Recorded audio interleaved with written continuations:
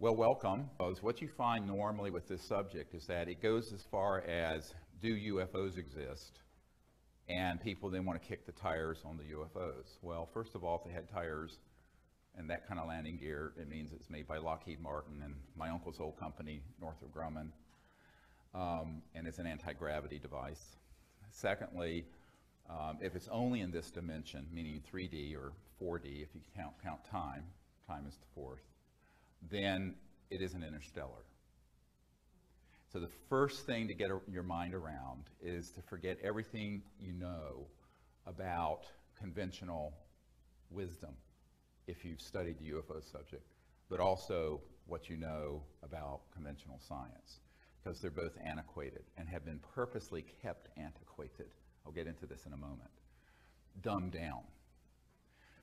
And what I want to do is share what I think you and the public need to know to understand what has been called the phenomenon, sort of this sort of meta-phenomenon of ET contact and UFO phenomenon that goes beyond just the fact that they're moving at 100,000 miles per hour and can make a right-hand turn without decelerating and not kill the pilots on board with 1,000 G-forces or whatever that would be, because that's all very interesting, but it kind of begs the question of, if they're interstellar, how'd they get here?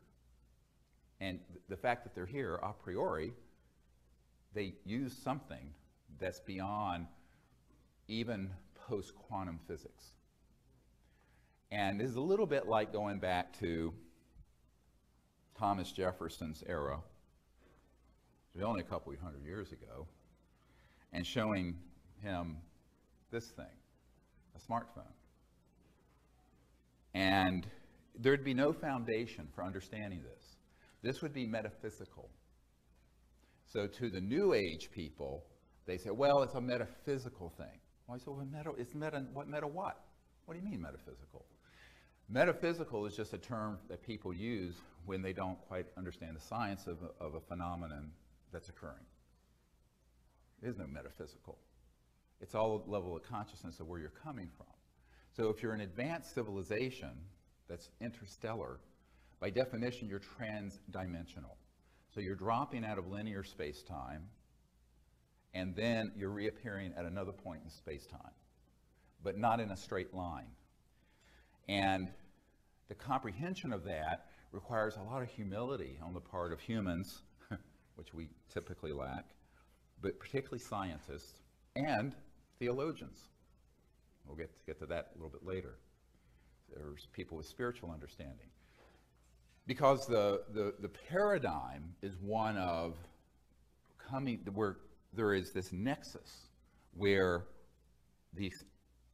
what the physicist Goswami described as the self-aware universe comes together with post-quantum physics and way past spin theory and string theory, and where you begin to be very cognizant of the fact that these technologies that are interstellar are operating from a level of an understanding of the cosmos and reality that is one where consciousness and the mind is present at every level, even the 3D level, because it's the only thing that explains the phenomena and all the different manifestations. So I use this term TDIS, transdimensional interstellar. And so I just want to introduce that right off the bat. So TDIS is a term that I use for what we're dealing with when we look at the science of consciousness and the physics of how the spacecraft move, operate in our space, but also go from one star system to another. And of course, in the aerospace industry, they have more colorful terms for this. I was flying last year to Australia, and I accidentally was put beside a man going from Sydney to Brisbane who was a Northrop Grumman engineer. I said, oh, it's my uncle's old company. My uncle worked on the lunar module, the thing that landed on the moon with Neil Armstrong in it. And he says, oh yeah, that's really cool. And I said, yeah. He was a young engineer. And he said, what are you doing? I said, well, I'm here for a meeting. He says, oh. I said, kind of dealing with some of the stuff that you may or may not deal with. And I just opened the door a little bit. He says, oh yeah, we know what, we call that PFM. I said, what? He said, pure fucking magic. And so, his words, not mine, although I did repeat them, redact, but that is why it's called PFM. But at the CIA, it's called WSFM. Have you all heard this term before? The first time I heard it, it was from the science director, a guy who's one of the top guys in the science director at CIA, who's actually been encouraged me to do what I've been doing since 1992, because he can't, because they'll get assassinated. So he says, you do it. If you get assassinated, who cares? And so they use this term WSFM, sounds like a radio station. It stands for Weird Science and Frickin' Magic. And that is what they call this. And the Naval Research Lab, people call it that. Because what it deals with is a type of phenomenon that when you get into a certain level of very high voltage systems, where the voltage is at a certain frequency and resonant field. And I'm not going to bore people with the arcana of this, but let's say you have a Poynting vector, or you put an energy field with very high voltage around an object that's a couple million volts, but very, very low amperage. So there's not much power involved, but at a certain cycles per second, or hertz, resonant, and in specific resonant field, that object can be made to literally begin to resonate and then tilt out of linear space-time, and it will disappear. Now, I've been in a lab that's run near the Redstone Arsenal in Alabama, Huntsville, where this stuff has been done. And so, by humans. So it's disappeared, you can't see it, and it actually has moved into another dimension, dimension 6, 10, 12, 80, 90, whatever it is. Someone asked me, how many dimensions are there? I said, how many numbers are there between 0 and infinity? Okay, so forget about 11 dimensions, or it keeps going. So, it's like infinity goes back to infinity. We're going to get into this later. And so the science behind this has really been studied somewhat accidentally in the early days by Faraday, Maxwell, Tesla, and it was sort of an empiricist understanding. You know what empiricism is. Empiricism is basically observational, science. You observe something, it's empirical, it's tangible. Now, you may not know the theoretical behind it. And this happens in science all the time. We'll see something, and we can describe the phenomenon, and even the parameters of the science, but we won't understand really what it's doing. We still don't really understand how, from the herb foxglove, digitoxin works to increase the contractile strength of the heart muscle. But it's been used for 100 years. And it wasn't until very recently they understood how aspirin worked, which was from the bark of a tree, is where you get aspirin from. They didn't understand how that really worked. And they still don't understand all of how it works, but you can use it and empirically see how it works. But the understanding unfolds over sometimes decades, centuries, millennia. So I'm going to be talking about areas of science that is through a glass dimly, and that there are certain phenomena that we can observe, but the actual full understanding of it is probably going to be unfolding over the next 1,000, 5,000, 500,000 years, the whole next cycle we're in. So that's I want to set the stage there. And the other part of setting the stage is the humility needed to start approaching a subject like this. Because the biggest mistake people make is to think, we know everything. I know everything because I'm a physicist at MIT. Well, actually, not. It's like the guy, who in the late 1800s declared that we could close the patent office because everything that could be invented had been. Now, this is a true story. So, there's this hubris that goes with the human condition that's rather worrisome, which has led to the foolishness that we see today called human society. But But so to get past that foolish way of thinking, there has to be a very open mind, and also willing to admit that we really don't understand but a tiny fraction of the cosmos around us. And the brightest and best amongst us, working their whole lifetimes, can only unfold a little bit of it. And so from that foundation of sort of humility, then we can go and explore. And if we don't understand something, you just file it and say, well, someday we may understand this. But don't discount it. Because it's often the things that are discounted because it's not fitting into the box of the current paradigm of science or religion or thought that gets chucked out. And that's where the good stuff is. That's the really good stuff. And often people who do begin to explore those things get persecuted. Like the University of Virginia, we have our farm out near University of Virginia, and there was a medical doctor who discovered that there was a bacteria, H. pylori, that causes a lot of the really bad bleeding ulcers. And it ran against the theory that it was just too much acid. And that if you took a course of this and that medicine instead of the acid medicine or with it, it would cure them without surgery or anything. He got run out of the country, ended up in Australia. Australia was the only place he could get a job. He ended up getting the Nobel Prize.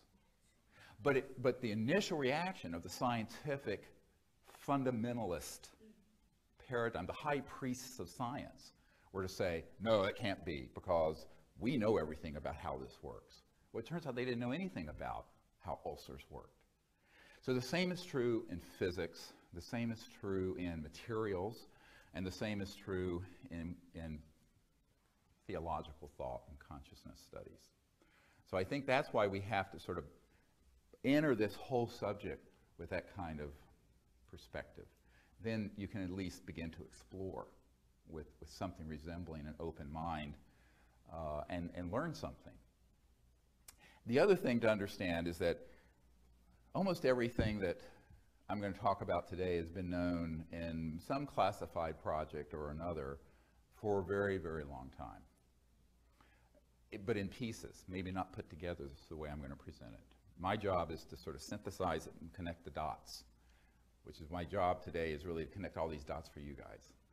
So that you leave here understanding, wow, that's why an ET craft does that, or that's why I had this experience in a contact moment, or that's what the future of energy and technology is going to be.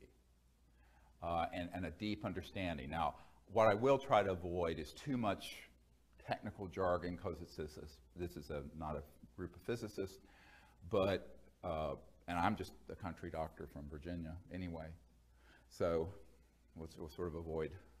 That's my line when I've done things at the Pentagon. I'm just a country doctor from Virginia. But you have to, feel in your heart that the knowledge can be understood, even if it's not in all the technical aspects, the concepts. So if you get the concepts, then you can move into what I call an operational paradigm. And the operational paradigm means that you can put together the phenomenon you see and your own experience and consciousness and thought and do something with it. Which, of course, the outgrowth of that is the CE5 initiative, Close Encounters of the Fifth Kind, where humans use consciousness and thought to interface with interstellar communication systems and make contact. And that's the really exciting stuff. Let's start with some of the observed phenomenon of these ET craft. If you go to SiriusDisclosure.com, SIRIUS disclosure.com. So at SiriusDisclosure.com, we have 5-6 dozen military witnesses' testimony up there. We have the Orion Project links to all these sort of papers, but there's a lot of information from these witnesses of things that they observed, such as pilots who'd be flying along, and there would be a spacecraft off their wing, and it didn't just fly off. It dematerialized, quote unquote, instantly right there on radar and just vanished. Well, it's not like they were hallucinating, because it was on radar and ground radar and onboard radar. This is what happened also, by the way, with the famous Alaska case, where the Japan Airlines 747 Heavy was flying the polar route from Paris to Tokyo, carrying champagne and whatever else they carry on cargo jets from Paris. And they had this massive spacecraft appear. And it was the size of a battleship, but it was in the sky. And it actually was a CE-5 in the sense that the pilot signaled to it, put the landing lights on, and the craft signaled back. So there was contact. A lot of people don't know that. You read the case of the captain, the Japan Airlines captain's account. Well, the spaceship, and this is all on our site and in the book disclosure, the captain called in, and had it on its radar, and called it in, and of course it ended up being on FAA radar, which we eventually, from John Callahan, got the FAA tapes, and also a military radar. Military jets were scrambled. But this massive object did not move in a linear way. What do I mean by that? Well, it would be, say, at 12 o'clock, and instantly it would then be at 6 o'clock. This is something that was many times the size of 747. And it moved in this non-linear way. And they could not understand it. First, they thought the radar was malfunctioning. That's what you go to immediately, because, normally you track, even if you're tracking, a B-2 stealth or something that's supersonic, it's very linear. I mean, even 4 times the speed of sound is pretty slow, or the space shuttle at 25,000 miles per hour is pretty slow. You can track that thing. This is not trackable. So in a linear way, so it would be here and then here. How? I'll get to this. And by the way, the same thing happened. Merle Shane McDowell, who's one of our witnesses, who was down here in Virginia at Norfolk at Atlantic Command, and he was working under the SYNC Atlantic Command, the Commander-in-Chief Atlantic Command, Admiral Harry Train. And they had a what's called full zebra alert, where basically, if you don't have a zebra stripe on your badge, you got to get out of the command center within 60 seconds or you're shot by the Marines who have the M16s there to enforce that. Now, I've been at this facility and in that area, and they mean business when you're in there. And so they went to full zebra alert. The Admiral came down into his observation area, and this huge facility. And they had this ET craft on radar off the coast of Newfoundland. Boom, one radar sweep, it'd be off the coast of South Florida. One radar sweep, boom, it'd be right off the coast of Norfolk. And then it went off over to the Canary Islands, et cetera, and so on. Well, they actually did scramble jets when it was in one area, I think up in the Northeast, and got close enough to take photos. So the photos got classified and put into the Black Pit of Calcutta, never to be seen again. But daytime, it was a daytime event. But the movement on the radar clearly showed that it was this very large, it's several hundred feet, they estimate maybe the size of a football field, circular object, and that's how it was moving. Now, this is not your granddad's Oldsmobile. Clearly not using a jet engine or a rocket or anything like that. So, people say, what are the cases where you have proof of this? I said, well, we have the observation, we have the radar tapes, we have the documents, we have, what do you want? But what's behind the phenomenon is stop for a minute and say, how is it doing this? Well, it little gets into what Einstein called the spooky effect. Everybody know what spooky effect is? Well, Einstein observed that a particle could be in 2 places at once, like that. The same thing. And so he couldn't really explain it, but he just called it spooky, the spooky effect. And I guess it was spooky if you were linear in your thinking and teleologic and Einsteinian. But it's not spooky when you think about it. The whole cosmos is actually non-local because it's conscious. A few years ago, there was a journal, physics journal, that published, and it was actually on the front page of Newsweek. It was back in the late 80s, early 90s, where they did a study. And what they were doing is that they were studying photons and shooting them down an area, and there would be an aperture or a window that it would go through. But what happened is that the physicists found that when they thought of where they were going to move, the photons changed course precognitively. In other words, the photons reacted with the thought and consciousness and intent of the physicists. And this was done over and over again and proven. And this was published in mainstream physics journals. But people say, oh, well, that's interesting. Well, I don't know what it means. They chucked it aside. Again, it's the cool stuff that gets chucked aside. This is in the mainstream physics journals. You look this study up. And then, of course, you have people like Dr. Bob John of Princeton, the Princeton Engineering Anomalies Research Lab, the PEER lab. And back in the 90s, he and I spoke about this. And he says, you know, what you're doing out under the stars is sort of in a clinical, experiential way what I'm proving in the lab. And that is that everything is conscious and everything can react to thought and consciousness. And so what he did at Princeton, he was professor emeritus of engineering, and some of his work has been continued by some of his students, is that he would have like a random number generator, like a machine that just generates, zeros and ones or something like that. And they'd have someone just sit. And it wasn't like this was some psychic or, somebody, just ordinary people. And they would put their intention on it that it would, instead of putting out zeros, would put out more ones. And sure enough, the bell curve distribution would shift. Or the other way. But what was really cool about it, he then found that if there were two people who were really connected to each other, loved each other, where there was a heart connection, and did it together, the effect was exponential, 10 times greater. So what is that? And this is a mechanical system. It's just a thing spitting out zero in a random number generator. And this has been proven over and over and over and over and over again. Now, there's no linear contact between the person's body, the physical 3D, 4D, and the machine. It's just purely thought, intending, and yet it affects it. What does this mean? Well, it means that everything is awake. Everything has within its structure an element of this non-local consciousness, mind that isn't bound to 3D space-time. And so non-locality is something that began to be talked about by physicists, and then there was a medical doctor, a man that I actually met once, and he wrote a wonderful book called Recovering the Soul.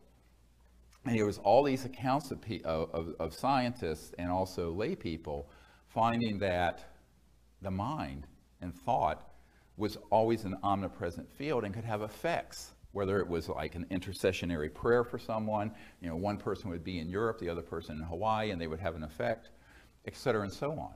Or they would take saliva, which has, your white blood cells in it, and they take it, to another continent, keep it alive in a petri dish, and they would put electrodes, and those white blood cells would register when the person had an emotional reaction to something consistently, even though it was out of their body.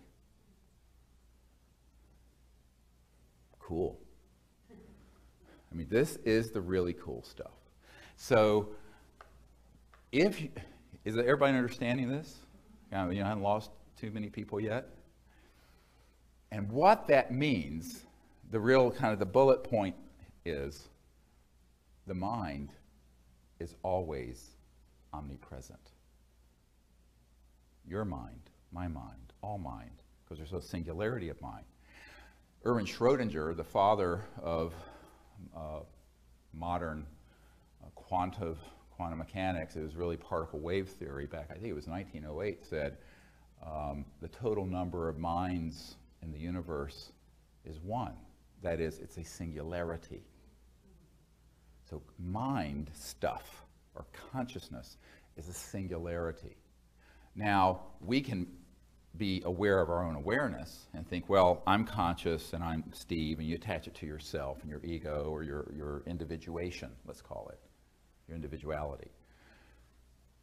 However, it's always at the same time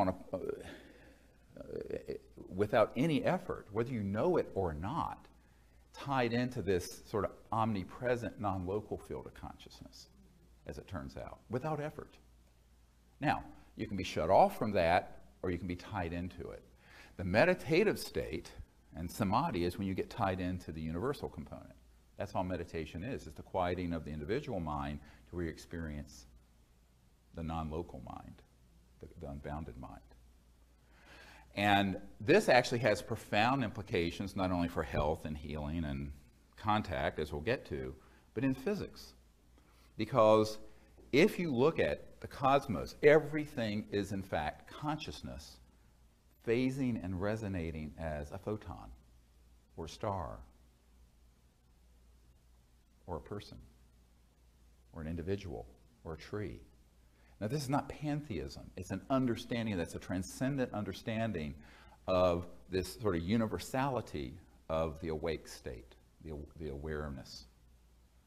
And this has been proven scientifically. This is not, there have been study after study after study, some of which I'm citing here. I don't want to belabor the point. You can look these up yourselves. I'm sure you can all know how to read.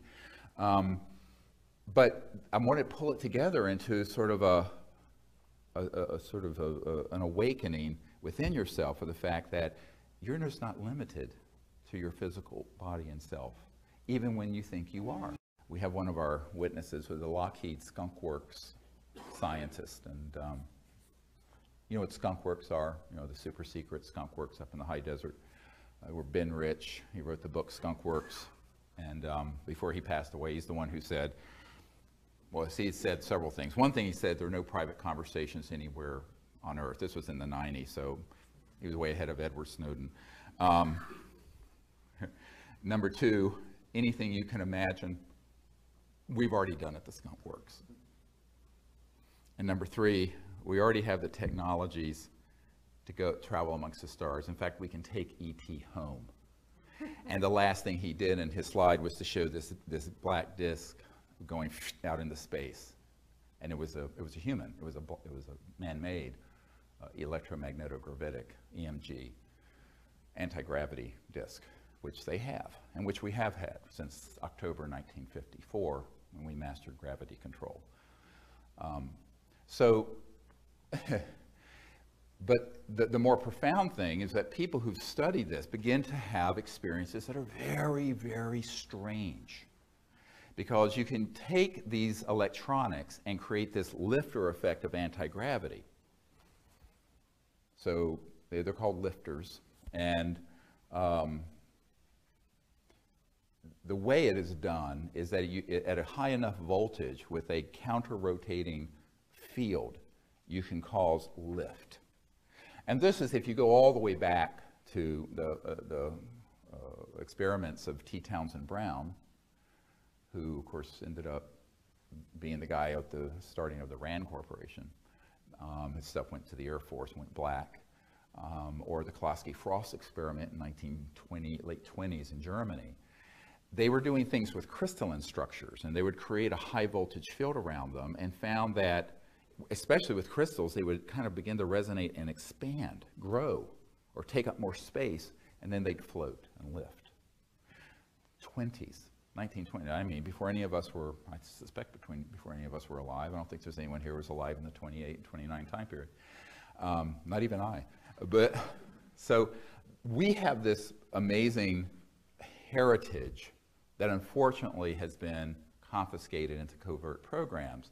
But the people that I've dealt with, I now have over 500 people I've met with, like the guys at Lockheed Skunk Works and Northrop and the agencies, three-letter agencies, who've shared this with me. And the senior scientist here in the Naval Research Labs in DC, which is the largest Department of Defense lab, was in, quote, the vault and saw the documents that October 1954 is when we completed all the studies for gravity control.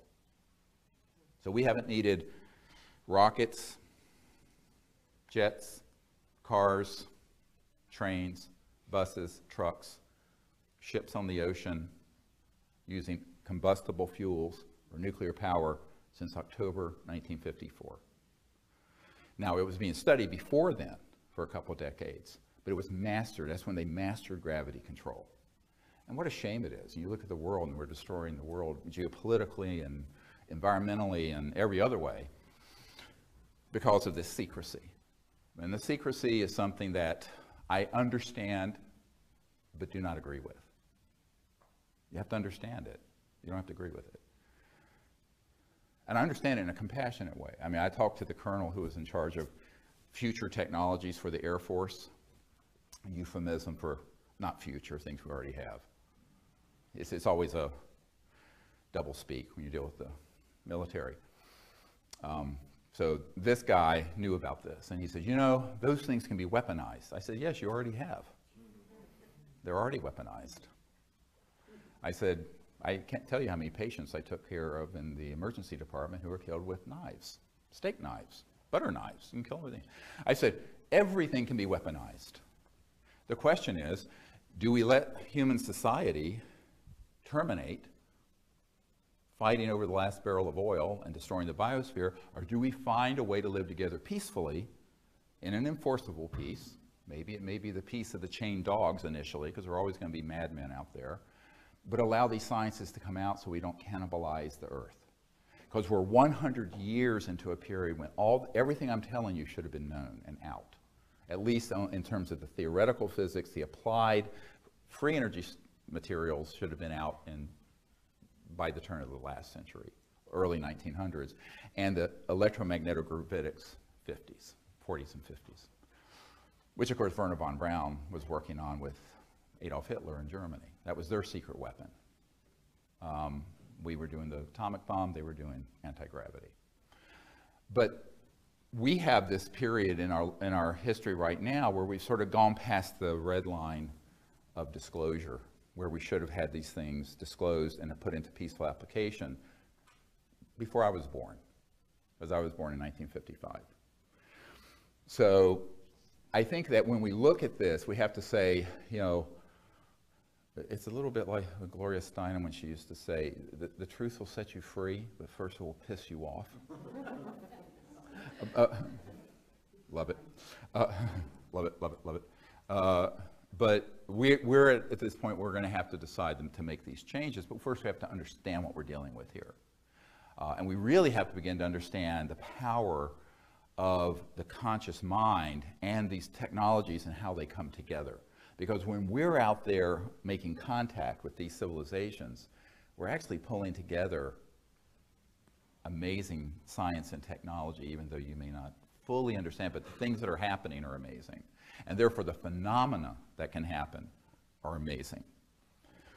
And that's why you need this understanding, this scientific and intellectual understanding to understand the experience you will have or may have already had and didn't understand what happened when you had it.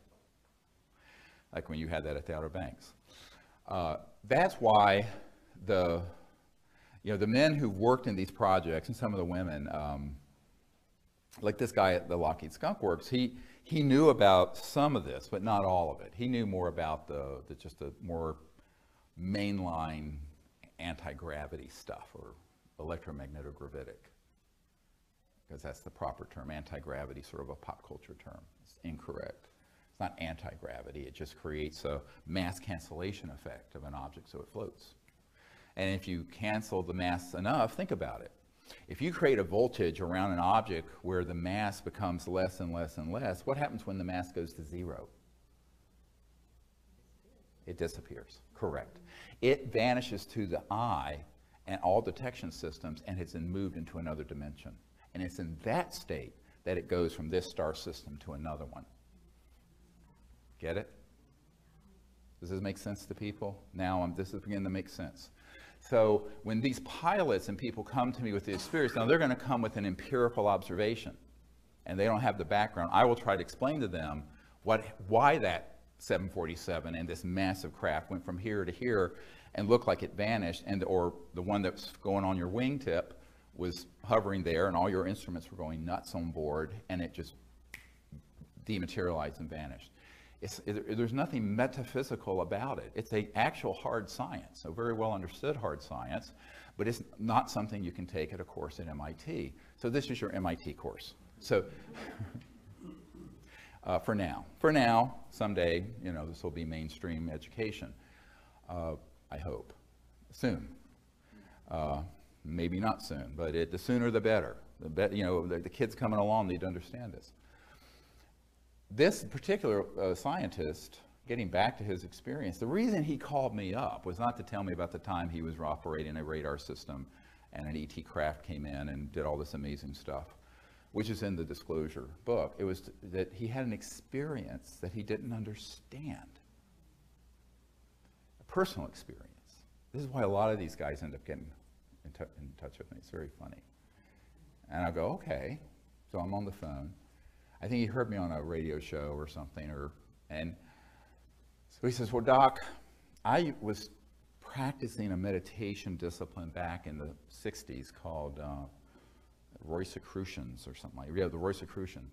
And he was trying to learn how to, what they call astrally project, where your body of light and consciousness sort of lifts up out of your physical body and flies around, like a lucid flying dream, but sort of on command instead of accidentally.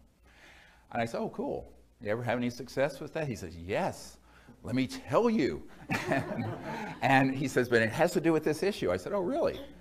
And so he said, well, I was there and I was trying too hard. He wasn't relaxing deeply enough. And so his teacher one day said, look, you know how to do this. You just need to let go and let it happen.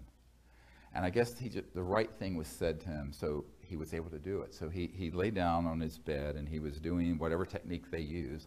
I've never taken that course, but he went out of his body, lifted up, and initially just kind of lifted up, and then he got so excited, he went right up through the roof, the ceiling of the house, and into the sky and into the atmosphere, and then slammed into the side of an extraterrestrial vehicle. Now he's fully lucid awake.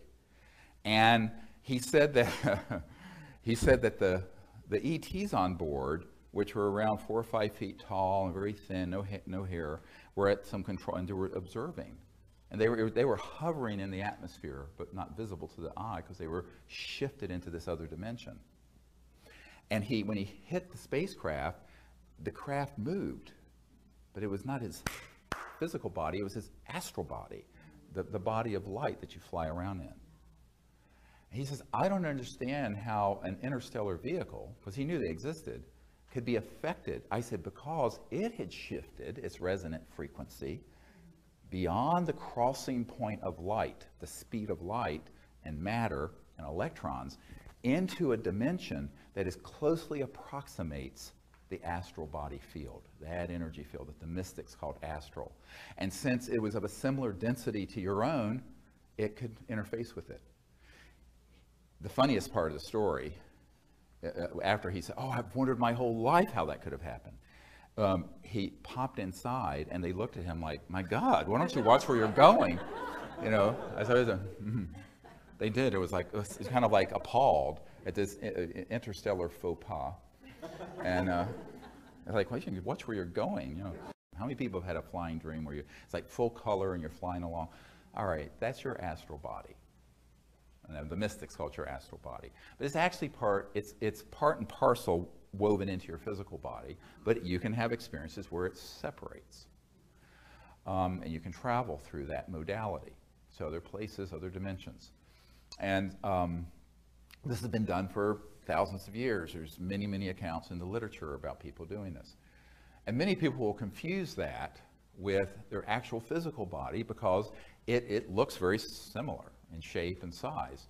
But then within that astral body is the sort of the essence of your self, your thought essence. And then within that is pure consciousness. So if you look at it, every single individual human being has folded within them all the dimensions of the cosmos.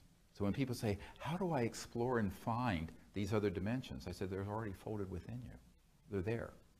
It's just that you just need to have someone explain that that's what that is. So anyway, so this military, this Skunk Works guy, the Lockheed Skunk Works, was very happy to finally figure out what happened. But then we had this discussion, and I said, you know, this has really profound implications for you understanding what's going on at Dreamland MOC. And you know what Dreamland MOC is? Okay, so I brought with me the thing I put together when Obama got elected. And the very first document in this briefing is the one from Nellis Air Force Base, what the public call Area 51. Nobody calls it that. And it talks about the Dreamland MOC in it, Dreamland, and all the different compartments out at that facility. And the reason there was an area called Dreamland is that when the pilots who were piloting these anti-gravity devices, and they were taking them to the edge of the crossing point of light, all right, right to the edge of going beyond the light barrier resonantly. There is this phenomenon of beginning to dematerialize, and you find that you have shifted your body and the craft and everything in it, and it feels like a lucid dream, when you're awake in a lucid dream. And that's why it was called Dreamland, Military Operating Center, MOC. And a lot of people always wonder how they got Dreamland. Now you know. This is something that if you begin to look at, if you do an ethnography of different cultures, for example, the Aboriginals in Australia, where they have something called Dreamtime. And I know a man who worked for ONI, the Office of Naval Intelligence and State Department. His cover was State Department, it was really ONI. And he went over there to study this. And so he went out into the outback, this was back in the 70s, I think. And he kind of embedded himself with a group of Aboriginals who were still in touch with that ability. And they were talking to him about dreams. So, one night they, were in some encampment and they were very nomadic, went to sleep.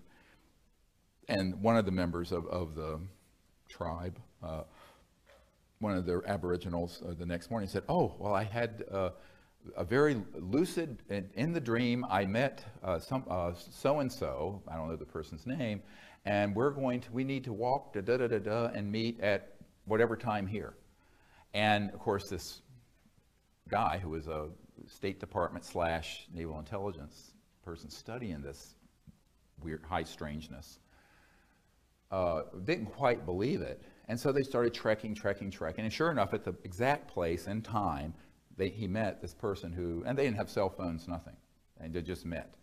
And he said, this is, So it was one of these things where this is their normal state. And many African tribes have described doing this, and Native American peoples, and they call them seers or visionaries.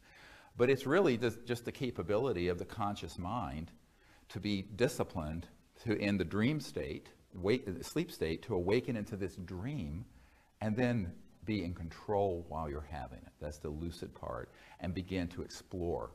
And you can explore things in this world or other worlds that way.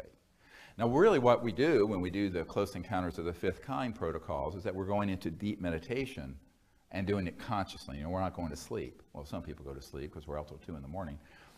But we're doing this through a technique, a meditative technique and a protocol, which you can all use and practice. And practice makes perfect. I'll tell you, you need to practice it for it to really work effectively. But the concept is what you need to understand. How does it work? Well, if you're talking about connecting to an interstellar civilization, they may or may not be in the area and not in this linear dimension. Maybe they're dematerialized and they're hovering over the White House. Could be. Why not? Who would detect it? Nobody would detect it if it's shifted far enough out of this dimension. But it could pop into view instantly. So it's not just that they're traveling faster than the speed of light. They can be shifted beyond the speed of light and be, quote, stationary, but kind of superimposed around this space, but beyond 3D space. Does that make sense? So it could be in this room. It could be anywhere. Now, the effect, it becomes something that doesn't make a lot of sense to people unless they understand the basic concepts I'm sharing now. And then you say, well, what happens when it's only partially here? So let's say there's a spacecraft and it's not quite 3D, but it's near, but it's shifting, it's bumping up against the fabric of space-time. Well, this is where you get all kinds of epiphenomenon, all kinds of other phenomena, such as electromagnetic signals coming through our systems that we detect. A sphere that floats right by us out in the desert, which happened at Joshua Tree a few years ago, stopped and we heard 4 voices speaking in the desert, in clear air, empty. We had night scopes. And then all of a sudden we took a photograph, and here's this extraterrestrial we call Bijou, who's from the Andromeda galaxy, who's there waving. It's on the website. Okay? That's how that happened. But it actually, so the understanding of this, it's really key to going out and doing the contact protocols, because you're using consciousness, but you're also using thought and electromagnetic systems, and all of this is coming together in a nexus. And there can be all degrees of the manifestation or how something materializes. It can be 3D, where you really would bump into it solid, or it may look like it's 3D, but you could walk right through it. Wonderful story from Altus Air Force Base. A friend of ours who lives out in the mountains, he worked for the Air Force back in the 60s, and he was a guard at a nuclear bomb squadron out in Oklahoma. And if you read his account, it's very interesting, because there was roughly a chevron or triangular shaped object that was cobalt blue, gorgeous, that came into, and they were investigating our nuclear capabilities. I think this was in 1968. I have to look it up. But it's in the testimony. You can look. But what was interesting is that he said it was translucent cobalt blue. It wasn't solid. But you see the shape of it, but it wasn't fully like that. Does that make sense? So it moved over, and of course they have what they call the hot areas that are marked off in red.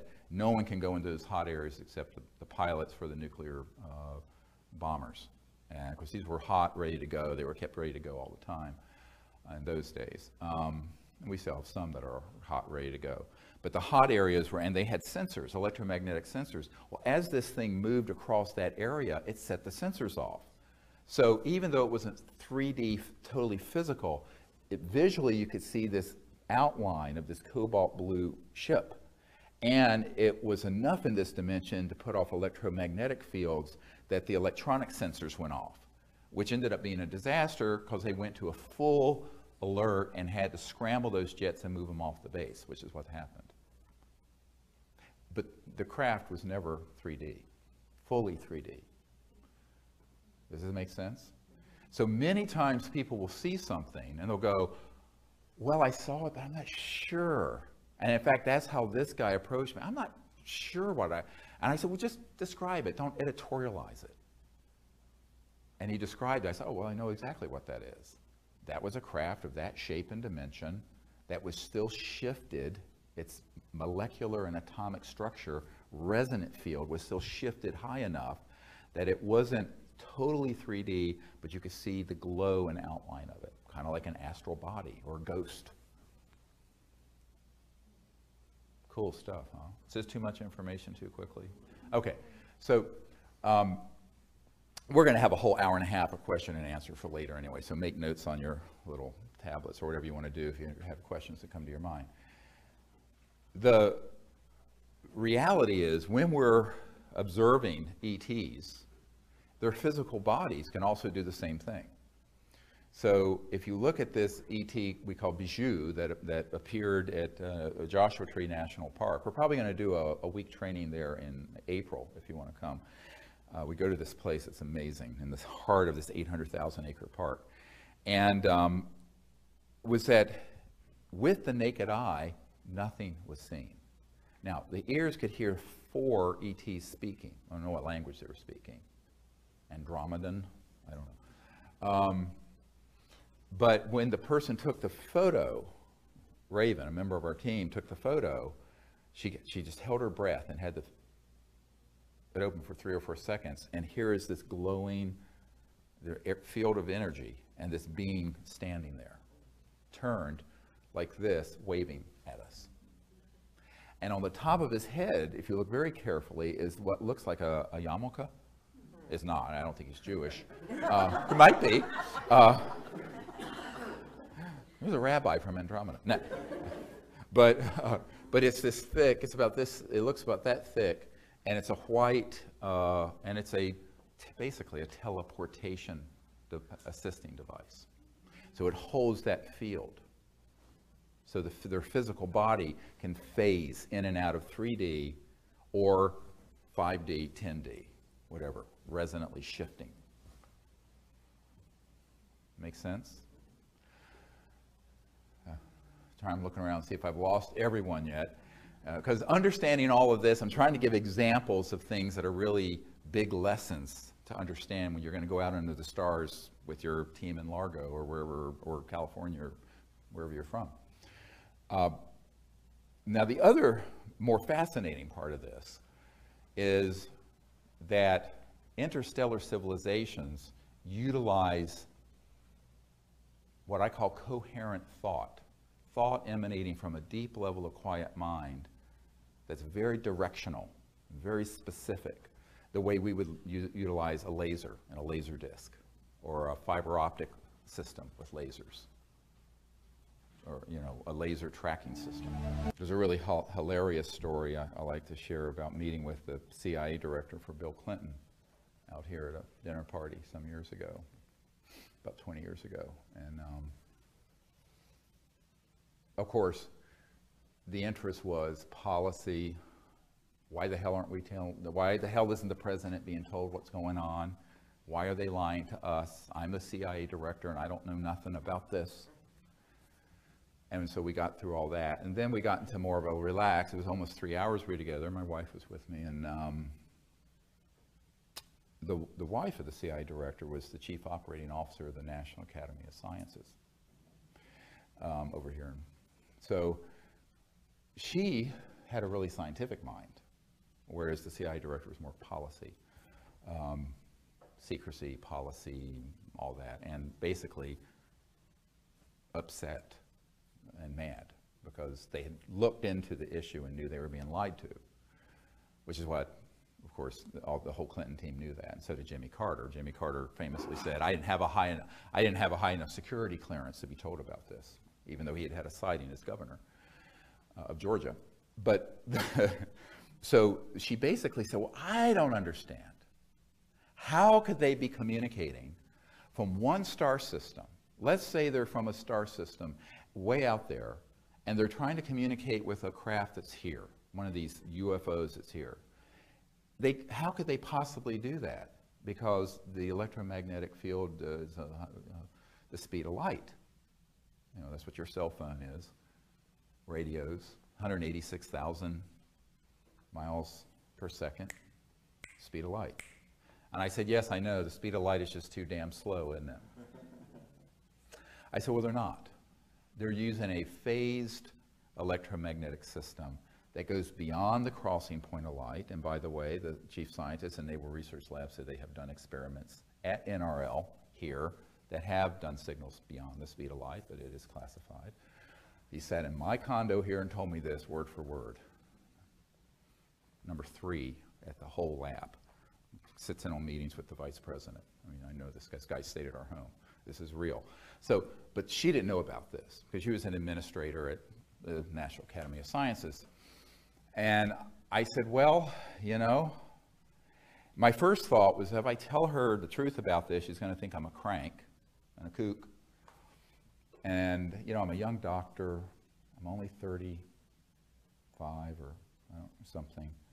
And I have 4 children I got to put through college. I said, I'm going to ruin myself if I tell her the truth. And, but I thought, well, she asked me the question and I owe her an honest answer. And so I said, look, you've asked, but bear me out. I said, let's take our Milky Way galaxy. The Milky Way galaxy is 100,000 light years across. So if a beam of light went across at 186,000 miles every second, it would take 100,000 years to reach the other side. That's just our galaxy. And in our galaxy is about 100 billion star systems. Same number of star systems that there are neurons in our brain. Cool, huh? Interesting coincidence. And let's just say there's a civilization that is 1,000 light years from here. light year is a distance, not time measurement, a distance measurement. It's the distance light goes at 186,000 miles a second in a year. So let's say it's 1,000 light years from here, which is 1% of the way across the Milky Way galaxy, which means it's in our neighborhood, because we're not even intergalactic now. At the speed of light of your cell phone, a radio wave, a TV signal, a fiber optic, it's going to take 1,000 years for the signal to get from that home planet to their starship that's in our solar system, and another 1,000 years for the starship to say, hi, got your message, how are you doing today, to go back. It's the time since the birth of Christ to say hello and goodbye. It's not a functional paradigm. So a priori, if you're interstellar, you are transdimensional. And what does that mean? It means that your communication gear, as well as your transportation gear, is dropping out of linear space-time in a non-locality, a field of non-locality. Now, the ultimate field of non-locality is pure mind stuff, the essence of awareness. But that's absolute non-locality. But between the absolute field of non-local, pure, undifferentiated consciousness and 3D are countless numbers of gradations of relative non-locality. And they may not be instant, but they're pretty damn fast, and they're certainly faster than the speed of light. Is this making sense to people? Okay, stay with me. So this means that they have electronic devices that are, when they're fully materialized 3D, have electronics that can pick up on directed thought and transmit directed thought. And I'll never forget Dr. Robert Woods, who is one of our witnesses from McDonnell Douglas, telling me a story, old man McDonald. I know this from two sources, Lawrence Rockefeller, who was very interested in all this, and who funded the original Project Starlight effort. The AP had this whole release of Project Starlight documents from the Clinton Library. It was a big scandal a couple years ago when we were putting all this stuff together, and Lawrence Rockefeller was involved, and his lawyer, Henry Diamond, and all these big folks, and I was putting together all this stuff. But he funded the first gathering of witnesses at Silomar near Monterey in California in 1995. We had KGB people there, and cosmonauts and astronauts and everybody. And what was interesting is that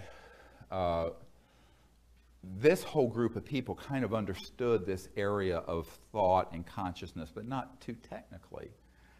And what we discovered was that through going back, this was I believe in the mid-60s, McDonnell Douglas was very interested in this. And old man McDonald himself was like, oh, I've got to know about this. So Dr. Woods, who is a very renowned aerospace guy, was sent to research all this stuff. Anti-gravity, UFO sightings, all this stuff. And he came back with this amazing case of a very high caliber case, where I think it was in the Baja California, where a craft had materialized, and this was back before we had systems to track them so well and hit them with electromagnetic weapons, which is what's happening today. We'll get to that. And this little being came out, and it had like a little black box thing here. And it was obviously the communication device. And the people who had the encounter said that basically the ET was communicating directly into their neural cortex, and maybe auditory cortex, with this thing in thought. And that when they would think back to the being, they wouldn't have to speak, he would understand it and receive it. And so it was if you will, a thought transponder instead of a radio transponder. And now, this sounds like science fiction, but it isn't.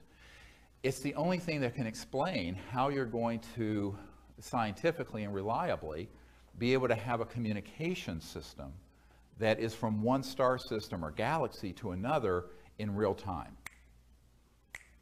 Again, spooky effect, two things at once, boom, boom. So you're dropping out of the linear barrier of space, And it's basically space is obliterated, if you wish to look at it that way, so that it's all right here. You can be 1 billion light years away and it's still right here because of the non-local effect of consciousness and understanding that other aspects of reality have a conscious component, including photons, electrons, and electromagnetic signals. There's a carrier wave of thought stuff, consciousness stuff, even within an electromagnetic signal. Get it? That's why the CE5 initiatives actually do work. And when I explained some of this, finally the wife of the CI director said, "Oh, I thought it had to be something like that." What was her response? I said, "Yeah, of course, you're a smart lady. I mean, it makes sense." Now, in polite company, polite scientific company, one's not allowed to talk about these things because it's forbidden. This is like my book, Hidden Truth, Forbidden Knowledge, that the film series was based on.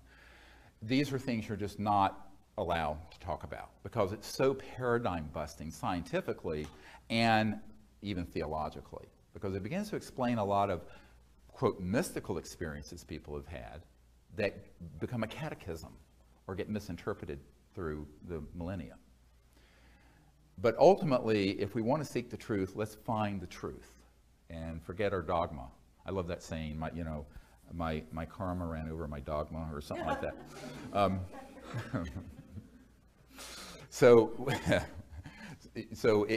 That's really, the pure-hearted pursuit of the truth, no matter where it takes you, is really, really key when you're going into these emerging sciences and areas of thought and consciousness. This then brings us to the numbers of people who have observed these kinds of phenomenon in the mainstream, where they will have an object, a sphere, appear, and then inside the sphere, floating into their house, are these little beings in the sphere, communicating in their thought. A very famous actor, who I've spent time at his home in LA, had this happen. Didn't think any of this was true. And then, of course, he found out who I was, bought all the books, and he said, "Oh my God, that's why this happened." Because he read the first book that I wrote, Extraterrestrial Contact, The Evidence and Implications. It came out in '99. Most people don't get to that book. It's really probably the most important one. And what was fascinating is that he said, "Now I understand it." So he contacted me, and I went to his home, and we were sitting where this happened, and then went out on his balcony, which overlooked Silver Lake Reservoir there in LA. And he's up in the hills.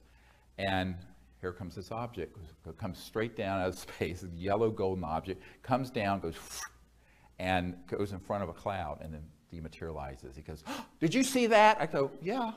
I said, "They know we're talking. I'm sure these are the same people who came into your house." Wonderful, lovely. So I think that a lot of people have had these experiences, but they don't have the understanding. My hope for this gathering today, but also the video that we'll put out, is that people will begin to connect these dots and make some sense of these experiences, where in the early days when I started looking into this, I found there were many, many accounts where people would see a craft, or maybe it's not fully materialized, maybe it's just a sphere, and they'll think something and it'll react to the thought. And people are, "How is it doing that?" It was reading my mind. Well, I mean, it's not Kreskin reading your mind. There is a science of what I call coherent thought receivers and transmissions that can take place between transdimensional interstellar capable civilizations and humans. Now, we may not understand all the science, and I can't say I can go to a laboratory and build one of these things, because I can't hook up my DVD player. Emily has to do that. I'm useless for that kind of thing. He's like, "Nurse," or "Emily, help." But defibrillators, great, and respirators and other stuff. No, computers, hurl them through the window. I'm all thumbs. But we can understand it. So then, from an experiential point of view, from that paradigm, we can say, "Oh, I understand now how it is contact can be initiated, but also if it spontaneously begins to happen, how it begins to unfold and why it can be both physical and in thought and electronic, and then in these other phenomenon. I call it the epiphenomenon that happens, all the different manifestations of contact. We're sitting out in the desert in the middle of an 800,000 acre park.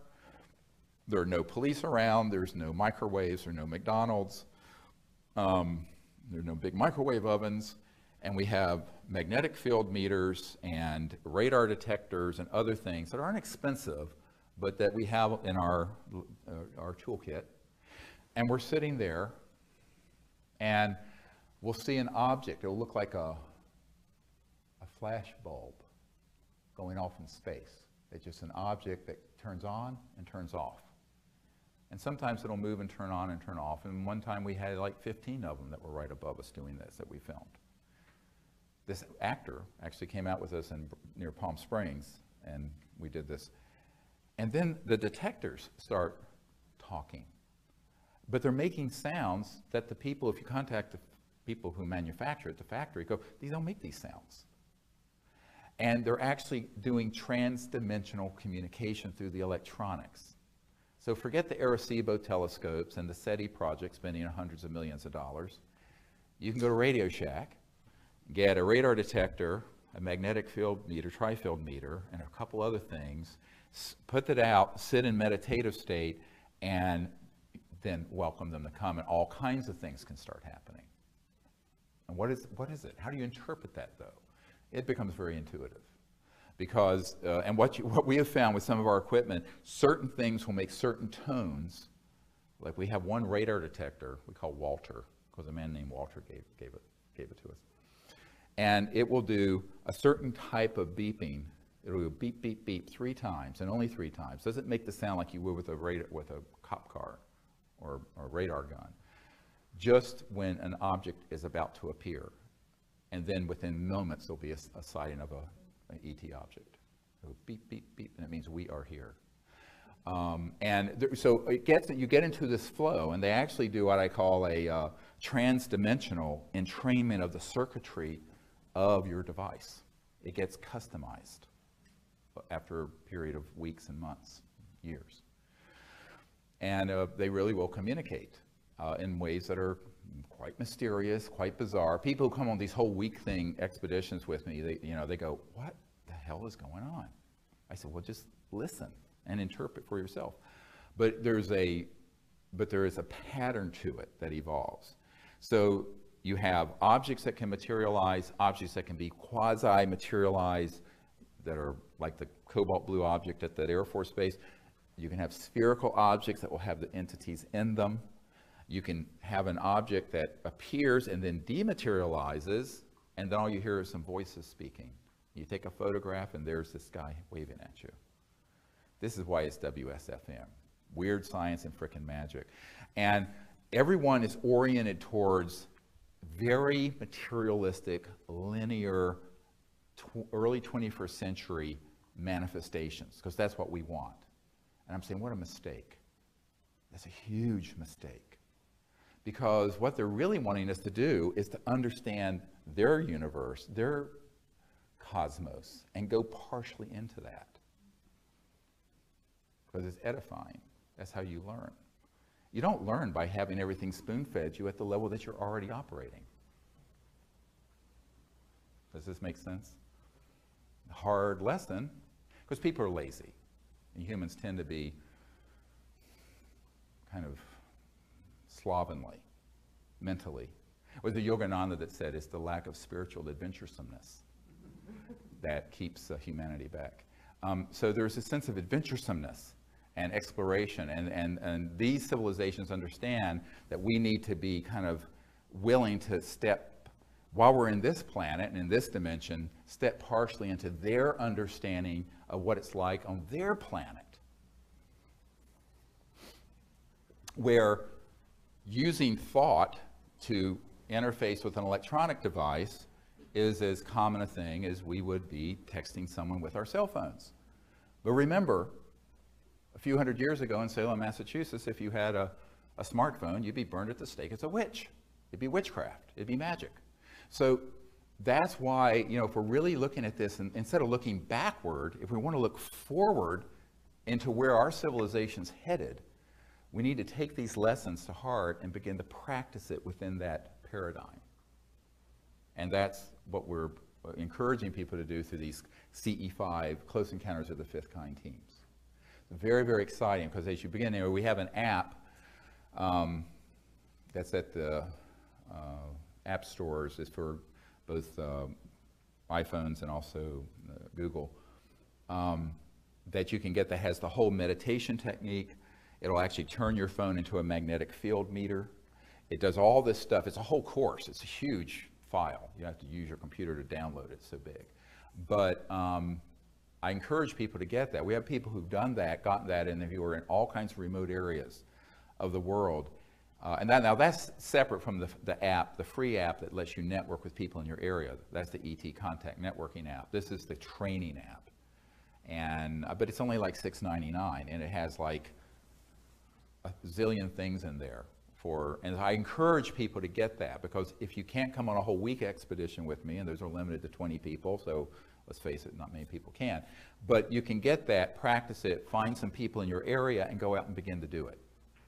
And when you go out and begin to practice it, then you realize, wow, this works. And we've heard from so many people go out and try it, and they go, we had an amazing object, we had amazing sighting, we had this thing come right into the field with us. And the reason it works is that it's so simple, because the simplicity of it, even though what I'm giving you is more of a deeper theoretical and physics understanding of it, everyone's conscious, right? Well, unless you're in a coma. And everyone can think. And so if you are sentient, if you have the ability to be aware and awake, you can become aware of awareness. And in that self-aware state, you can go into the silence of deep, quiet mind. And in that state, begin to remote view and see distant places, including where the ET craft are. And they may be under the ground underneath you. They may be transposed in the air around you.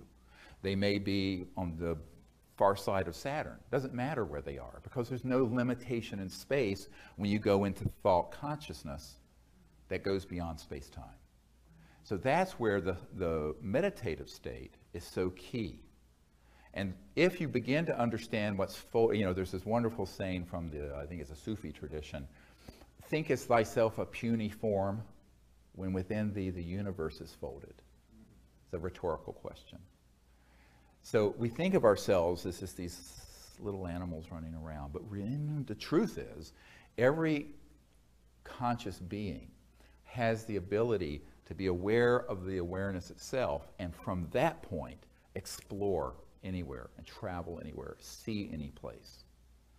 And human history is replete with people who've had these experiences, many times quite spontaneously. I think almost everyone has had. How many people here have had a precognitive or an intuitive experience of something that then happened in their life at some point?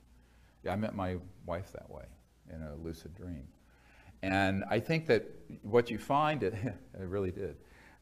But what you find is that this is something that is innate to every human being. It's not like you have to be, this guy I knew for years, Ingo Swann. You know who Ingo Swann is? Very famous remote viewer, did a lot of stuff for the intelligence community, lived to regret it.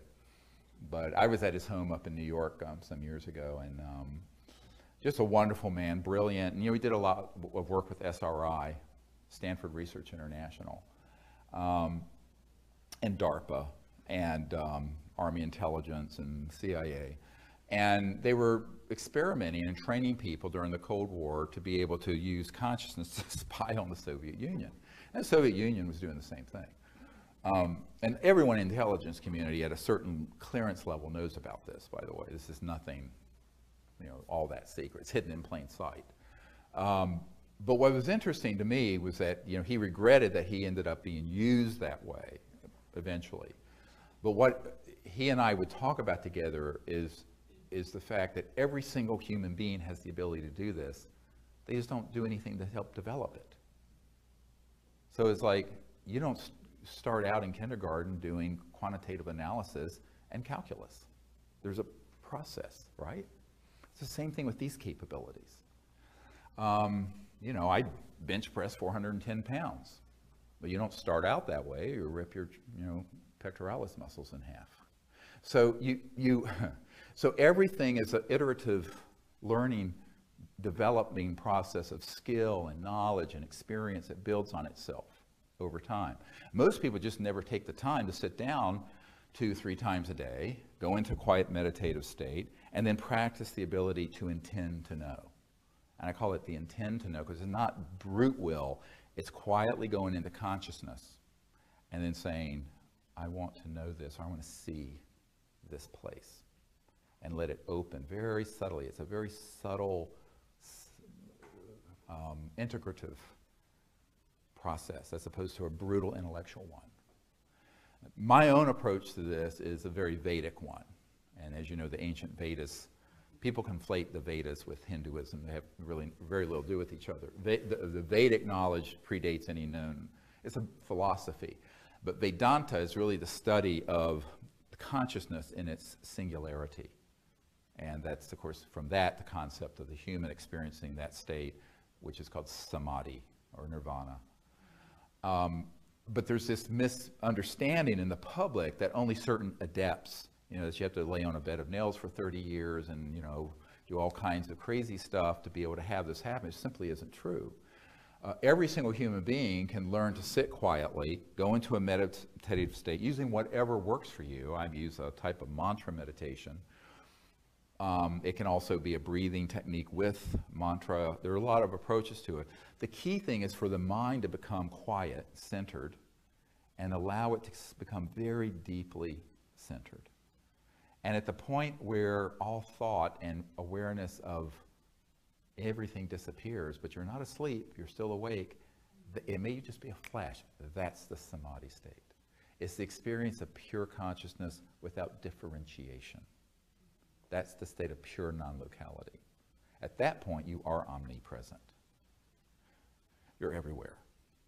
And it is at that point that if you begin to practice and experience that, you can stay very steady state in your awareness and then intend, while still being very quiet, to see or know something that's remote, like where a starship is, or what's going on at home in your kitchen. In my misspent youth, instead of doing drugs and chasing skirts, I was spending 8 hours a day meditating, doing Vedanta, when I was in my late teens and early 20s. And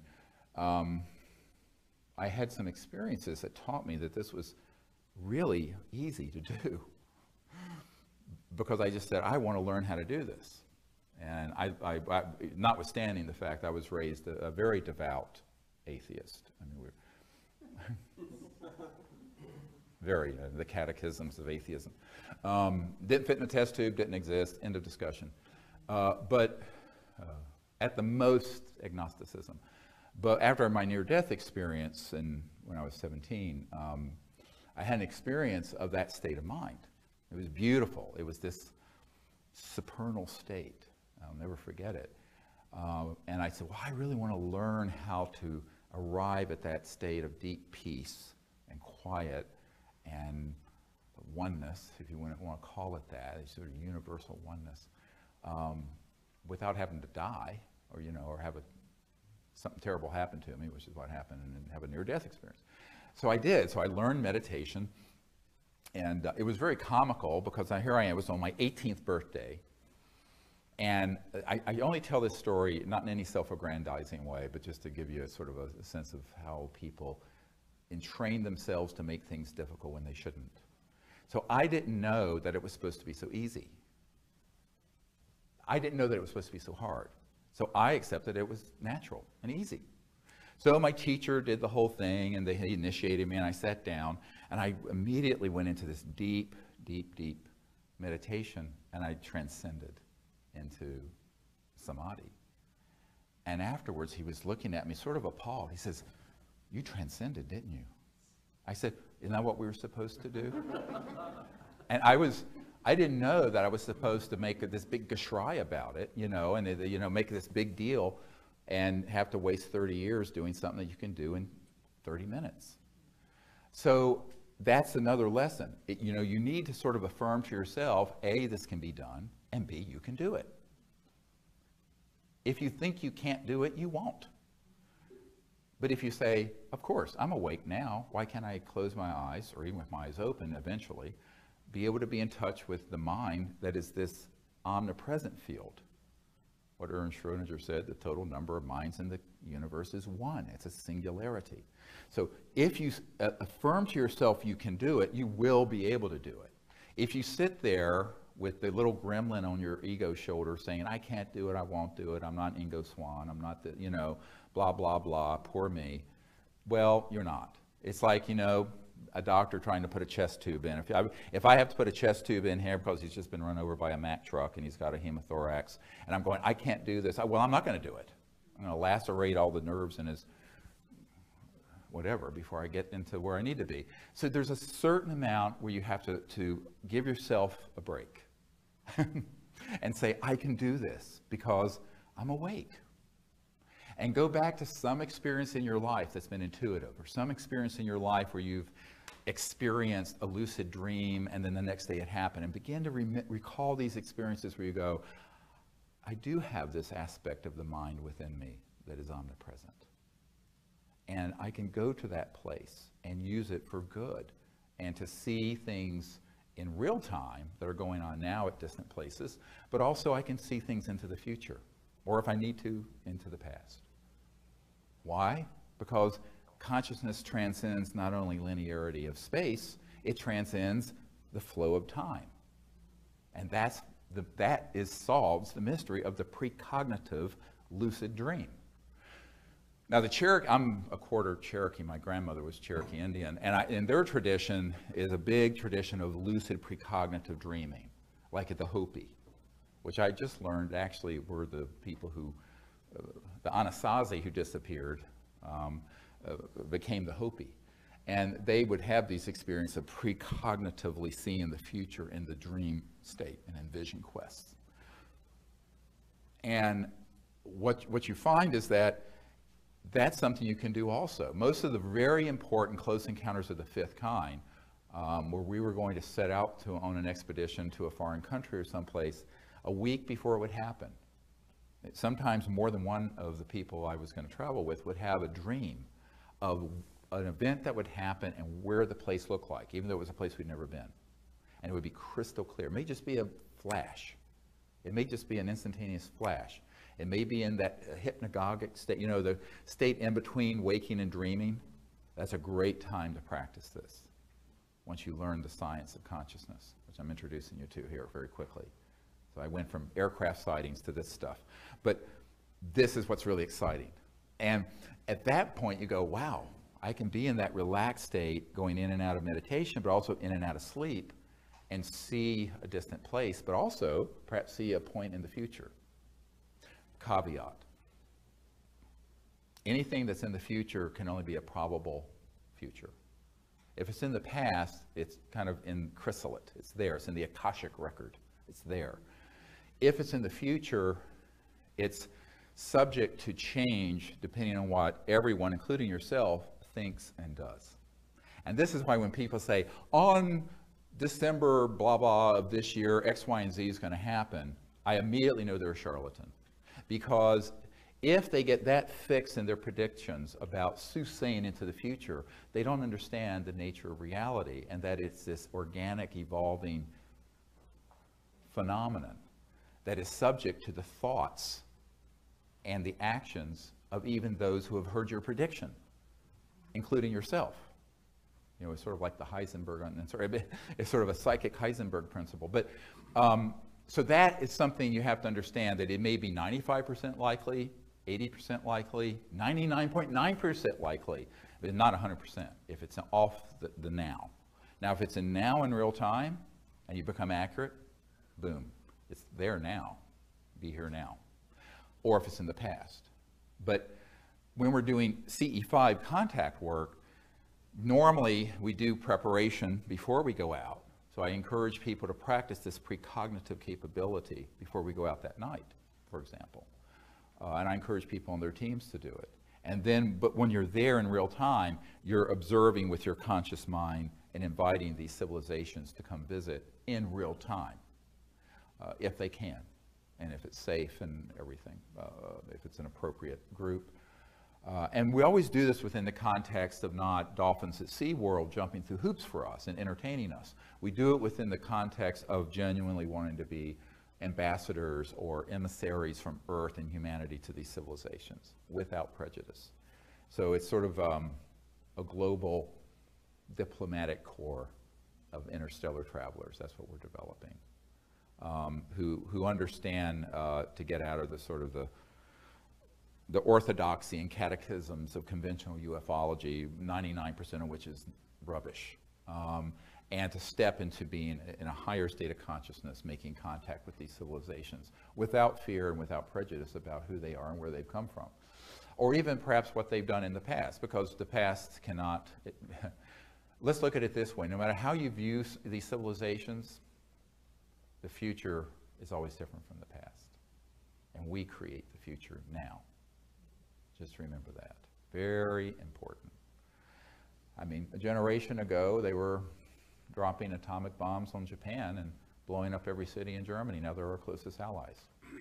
So humans need to learn to get out of the us versus them xenophobia. This sort of the negative end of atavistic proclivities.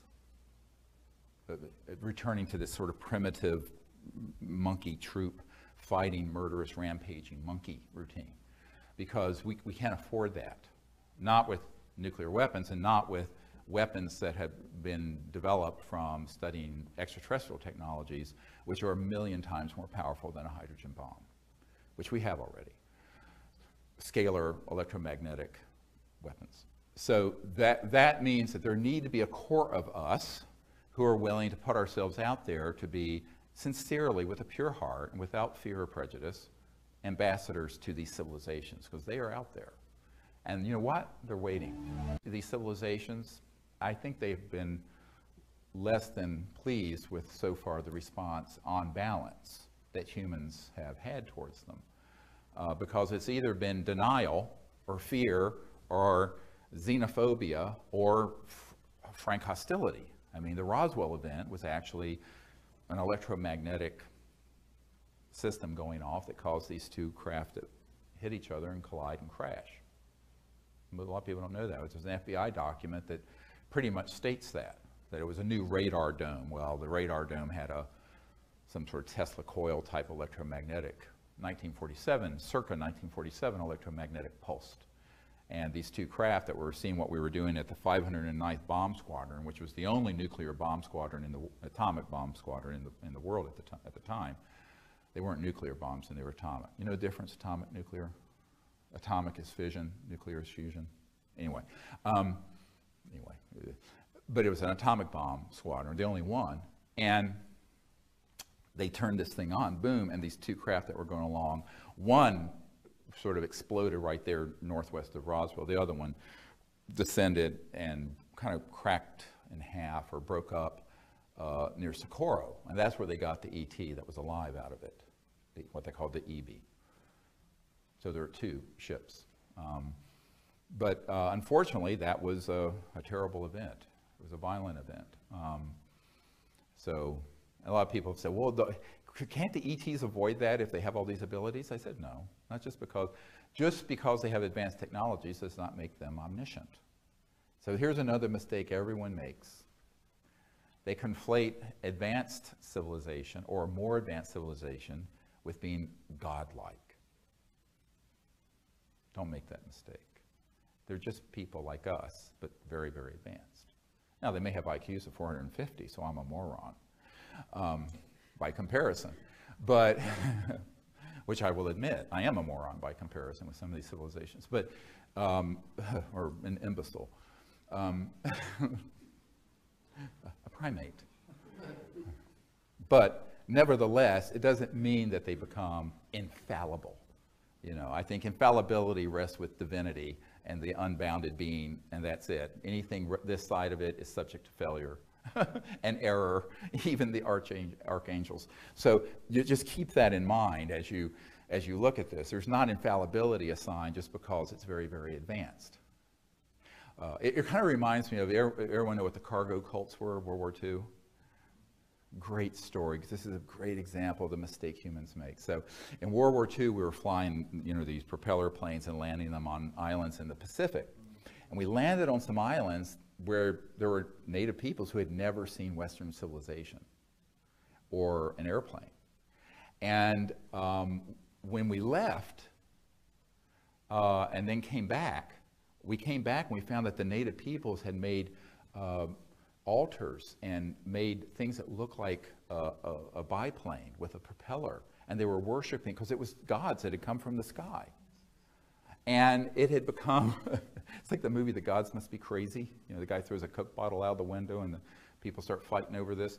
So we need to take a step back and say, okay, these are a very advanced civilization. Some of them may be, I think are, 10 to the 7th years, millions of years more developed than we are. And all of them are thousands of years. So many of them are hundreds of thousands to millions of years more developed, socially, spiritually, technologically, than Homo sapiens are. But nevertheless, they're still people. Now, there are people that are very, very advanced. And there are people, some of them are so advanced that they could be mistaken as gods in sort of ancient archaeology and the ancient astronaut sort of concepts. And of course, this makes total sense. I mean, if you have something that appears like that can appear, dematerialize, rematerialize, go straight through objects, it would look like something metaphysical and spiritual. And so there is the beginning of the conflation of very advanced civilizations and technologies with the mythology that becomes sort of a catechism and misunderstanding. So we need to be careful not to make that mistake. We need to say, oh, okay, childhood's end, let's understand this, and approach these civilizations as really advanced civilizations, but because we are conscious and can become in this state of universal consciousness, in that sense, equal. Totally 100% equal, even though we haven't developed all the fine points of functioning yet. I mean, we're more dysfunctional than functional, I think you all agree, as a species, but we can evolve to a higher level of function through conscious development, evolution. And these civilizations understand that. I think, of course, the big concern of the last 75 years has been we start detonating nuclear bombs and hydrogen bombs in the atmosphere and doing things to destroy the biosphere and the oceans. You begin to see, as one British intelligence guy told me, it's like we kicked a hornet's nest because a red flag went up over the planet after we started detonating atomic weapons, that, wow, these people have kind of gotten off the reservation, are an existential threat to themselves and potentially others. So that's a perspective I want to bring for just a minute. In the heart of compassion of the Buddha, as it were, is how might humans be viewed? Okay, in the last 100 years, we've killed around 200 million people in warfare and continue to do so. I lived in the Middle East for 3 years, saw plenty of stuff. And that doesn't count just murders, or good old-fashioned homicides. I mean, organized murder, which is warfare. 200 million, well, that's the population of many of these planets that we've just wiped out in a couple generations through fighting over what? An economic system, a religious system, this system, that system. So, but then you combine that, so it's no longer with swords and maces and even muskets, it's with thermonuclear weapons. And in covert programs, these rather fearsome scalar electromagnetic weapons based on these very advanced trans-dimensional sciences. So I think that the civilizations are correct to have some deep concern, and I think they need also to have people scattered around the world, everywhere, who understand these issues and will go out calmly, but with a depth of understanding and a depth of experience, and attempt to make contact that's peaceful and mutually beneficial, which is the whole gist of the CE5 initiative. The Close Encounters of the Fifth Kind initiative. And a close encounter of the fifth kind is simply when humans say, I'm going to make contact as a diplomat and initiate it and allow it to continue, however way it flows. And it may be in this dimension, or it may be trans-dimensional. It may be in thought. It may be in part in this dimension and part in another. And sometimes it all comes together in one night and all those phenomena happen at once. We've been out under the stars where we've had objects that have done electronics, people who've had remote views in their mind where there are 5, 10 people see or hear the same thing, a craft that appears that everyone sees, et cetera, and so on and so forth. Now, the whole gamish of sort of phenomenon. And then there'll be these beings that are moving around us that aren't physical, but that are shimmering, almost like a subtle hologram moving around the desert or moving around on the beach or wherever we are. Really amazing stuff.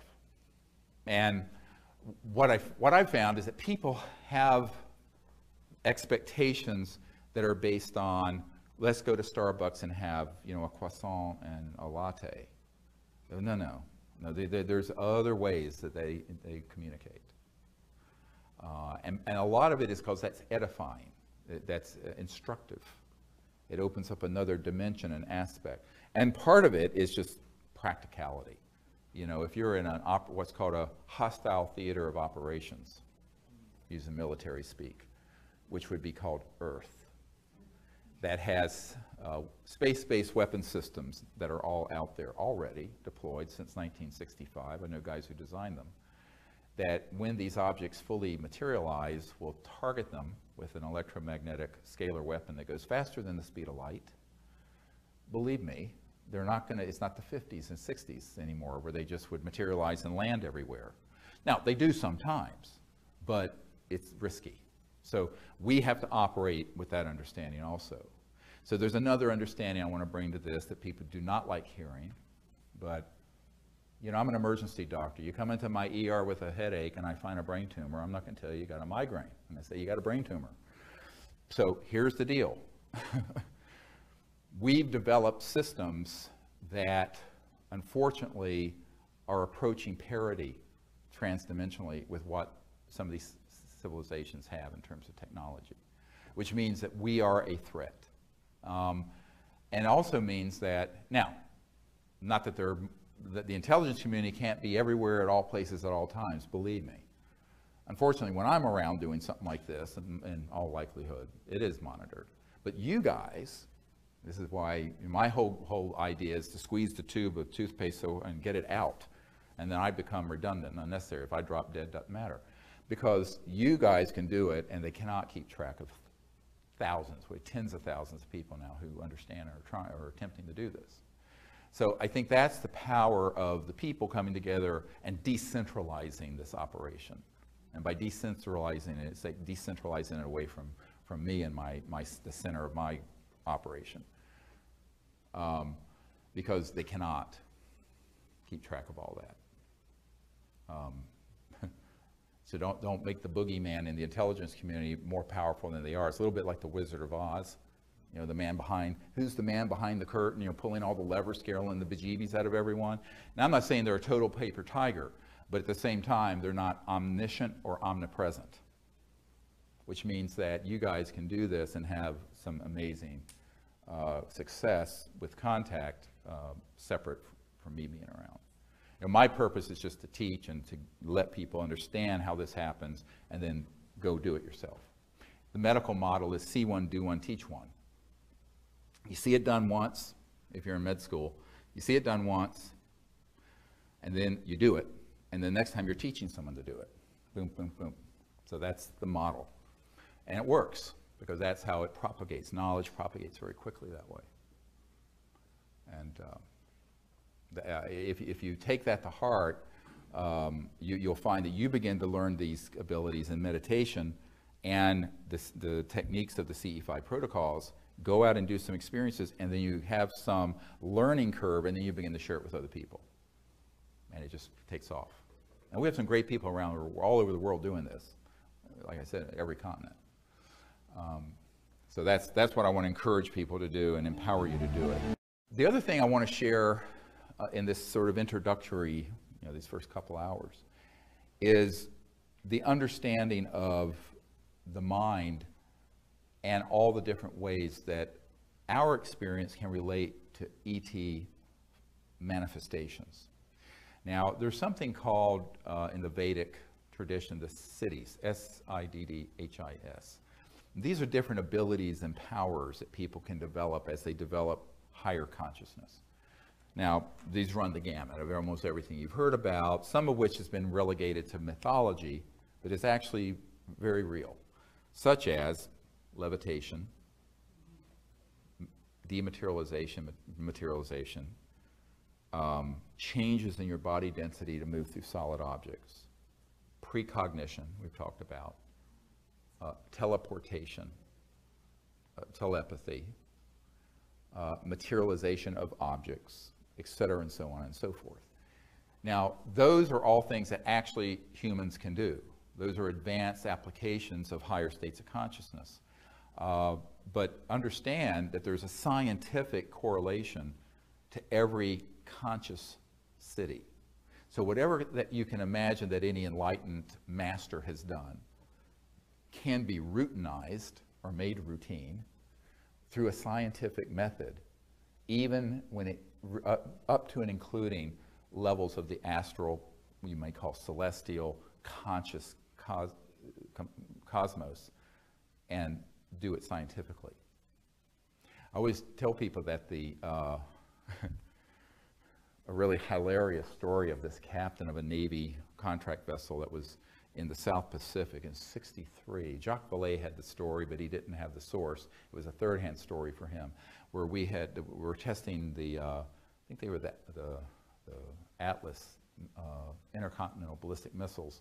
We were firing them downstream in the South Atlantic, and this captain who contacted me was on a ship that was retrieving them after a test fire. Now, these were not hot. They didn't have nuclear weapons on them. They were trying to get the missile to be accurate.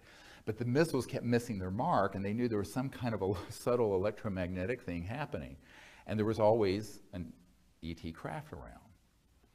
And they got these on radar. So one night, his radar guy had a new, I think it was RCA radar system, and it was sweeping around, and they picked up a craft. And so the captain was called, came up, they got it. He called the command center, and they got it on radar. Unfortunately, they then hit it with some kind of electronic weapon or something. And the thing blew up. There was an explosion in the sky, and it fell straight down into the water, this UFO. And the next morning, his ship was vectored into the point of impact. And they couldn't find the ship, but there was about a 6-foot square pod that had ejected, that had 4 of the ET beings in it. And this guy was a salt-of-the-earth Navy guy, and he said, well, they were handsome little men, but their skin was the color of a Sicilian. I never forget him saying that, Sicilian. Okay. And bronze-colored, no hair, no pinna, which is the pinna is the flap, the monkey ears we have. They just have openings, fine lips, a sort of small nose. And just like the men that contacted me from Skunk Works at Lockheed about the astral projection experience, this person contacted me to find out something that had bugged him. It stuck in his mind and bothered him for 40 years. And I said, well, what is it? He says, well, we got him out of this thing, this pod. They were ordered to put him in the ship's freezer till a nuclear submarine came along and took them, and they were all threatened with death if they talked about this. And he says these little men were in sort of these metallicized fabric. It was almost metal, soft metal-like fabric, one-piece suits. I said, yeah, like a onesie. But they didn't have any buttons or zippers. And he said, how could they have gotten in them? And I said, this is why you're calling me? And it was. This was exactly why he was calling me. And I said, well, I don't know if you're going to like my answer. And he said, well, tell me. I know those damn things, you could have to cut them off, but we couldn't even cut them. I said, well, the way that that suit is made, they just stand into an energy field that has a resonant, and it materializes around them. Like 3D printing, but like a 3D, zip. So there are no, and it comes off the same way. It dematerializes off and materializes on. But I said, did you notice anything about this thing that they were in, that was floating? He said, yeah, it had no pieces. I said the same thing. So I call this sort of a infra-ultrasonic manufacturing, where if you imagine going beyond the speed of light, speed of electrons, beyond the 0-point energy field, and creating sort of a architectural blueprint of a spacecraft that's in that dimension, like an astral, like your astral body, and have that resonate, and it comes into this dimension in toto. So it recruits the atoms, the molecules, the structures, not by digging them up and smelting them and banging them and doing rivets like we do on an airplane, but it, and that's, I call this extraterrestrial manufacturing 101 that I'm sharing with you. So that's why these spacecraft, the guys who I know who've gone to ones that have retrieved them, they're seamless. Now, if you see one that has rivets and seams and parts of it, that's Lockheed and Northrop's and Boeing's anti-gravity stuff. But these, the ET ones, are completely seamless, and the light coming from them is so amazing, it's so pure, you never quite forget it, because the light is coming from a source and materials that aren't manufacturable. You couldn't even manufacture something that pure in space. And there was a part of a craft that they got in Brazil, and I forget, it had magnesium and some other stuff in it, but the elements that were in it were so pure that even in the vacuum of space, we could not manufacture it. And no one understood how they could be doing this. I said, because they're not going to some asteroid or planet and digging up stuff out of the earth and smelting it and melting it and then putting it together. They're creating a field, and it resonates and then comes in from that trans-dimensional virtual near astral, I call it, the near astral, and it then pops as a totality into 3D. Make sense? Which, if you study the literature of the craft that have been retrieved and even the clothing on these beings, they're consistently this same report. Now, why is that important? Because it means that when you're out under the stars and you see something, and if it seems just, it's too beautiful to be real, it looks like a jewel. We were once in Colorado, and there was an object, it looked like it was a crystalline jewel in the sky. And it was there for a number of minutes, and you couldn't even, it was painful, it was so beautiful. And then there was a fighter jet was vectored in, and the thing popped and began to go off, looked exactly like a 737. Everyone saw it. So, you know, but what's fascinating is the purity of the light and the quality of it. And then there's one more thing. These craft are imbued at the level of nanobiotechnology. You know what that is, nanobio? Where they're actually living and they're conscious. So the craft itself has the consciousness of the occupants, and often it's the chief pilot or the person who's actually directing it, which is usually, they will either touch it and think and they'll go. All right? But the craft itself is not just like a piece of machinery. It's actually living. And there have been more than one military guy I've interviewed who have been on retrieval missions when they get there, and the craft has been injured. I call it injured because it's organic, and there'll be a crack, and it'll be trying to heal. Like if you did a cut and did a time lapse of a healing of a wound on skin, it's doing this kind of thing, trying to fix itself. And so the craft themselves are nanobiotechnology at the level where they then can subsume or take on the awareness of the occupants. And that's how they operate. So many times people have an experience with a UFO, but they'll feel that the UFO itself was communicating or was conscious. I said, well, it is. That it was like this living, organic, conscious thing. And many times people will dismiss it, and I'll go, no, thousands of people have had the same experience. And it's because it is. It is a living, conscious nanobiotechnology at the level that it can then take on the awareness of the occupant or the occupants. But usually it's the main occupant who's the anthropocentrically projecting here, captain or the person in charge. The really important thing to know, because if you're out into the stars, I remember last year, just before I had to take this trip to Australia, and I was laying on the beach, and I was with a friend, and it was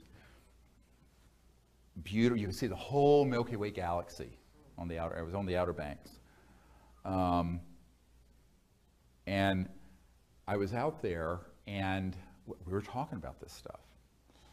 And there's someone who had never seen one of these objects, and suddenly in the Milky Way, an object about that big at arm's length, which is huge. It was pretty close and pretty big, materialized, and it was this beautiful kind of crimson ruby red, but it was like it was living. It was like this thing that was living, and it moved and went the whole distance of the Milky Way galaxy.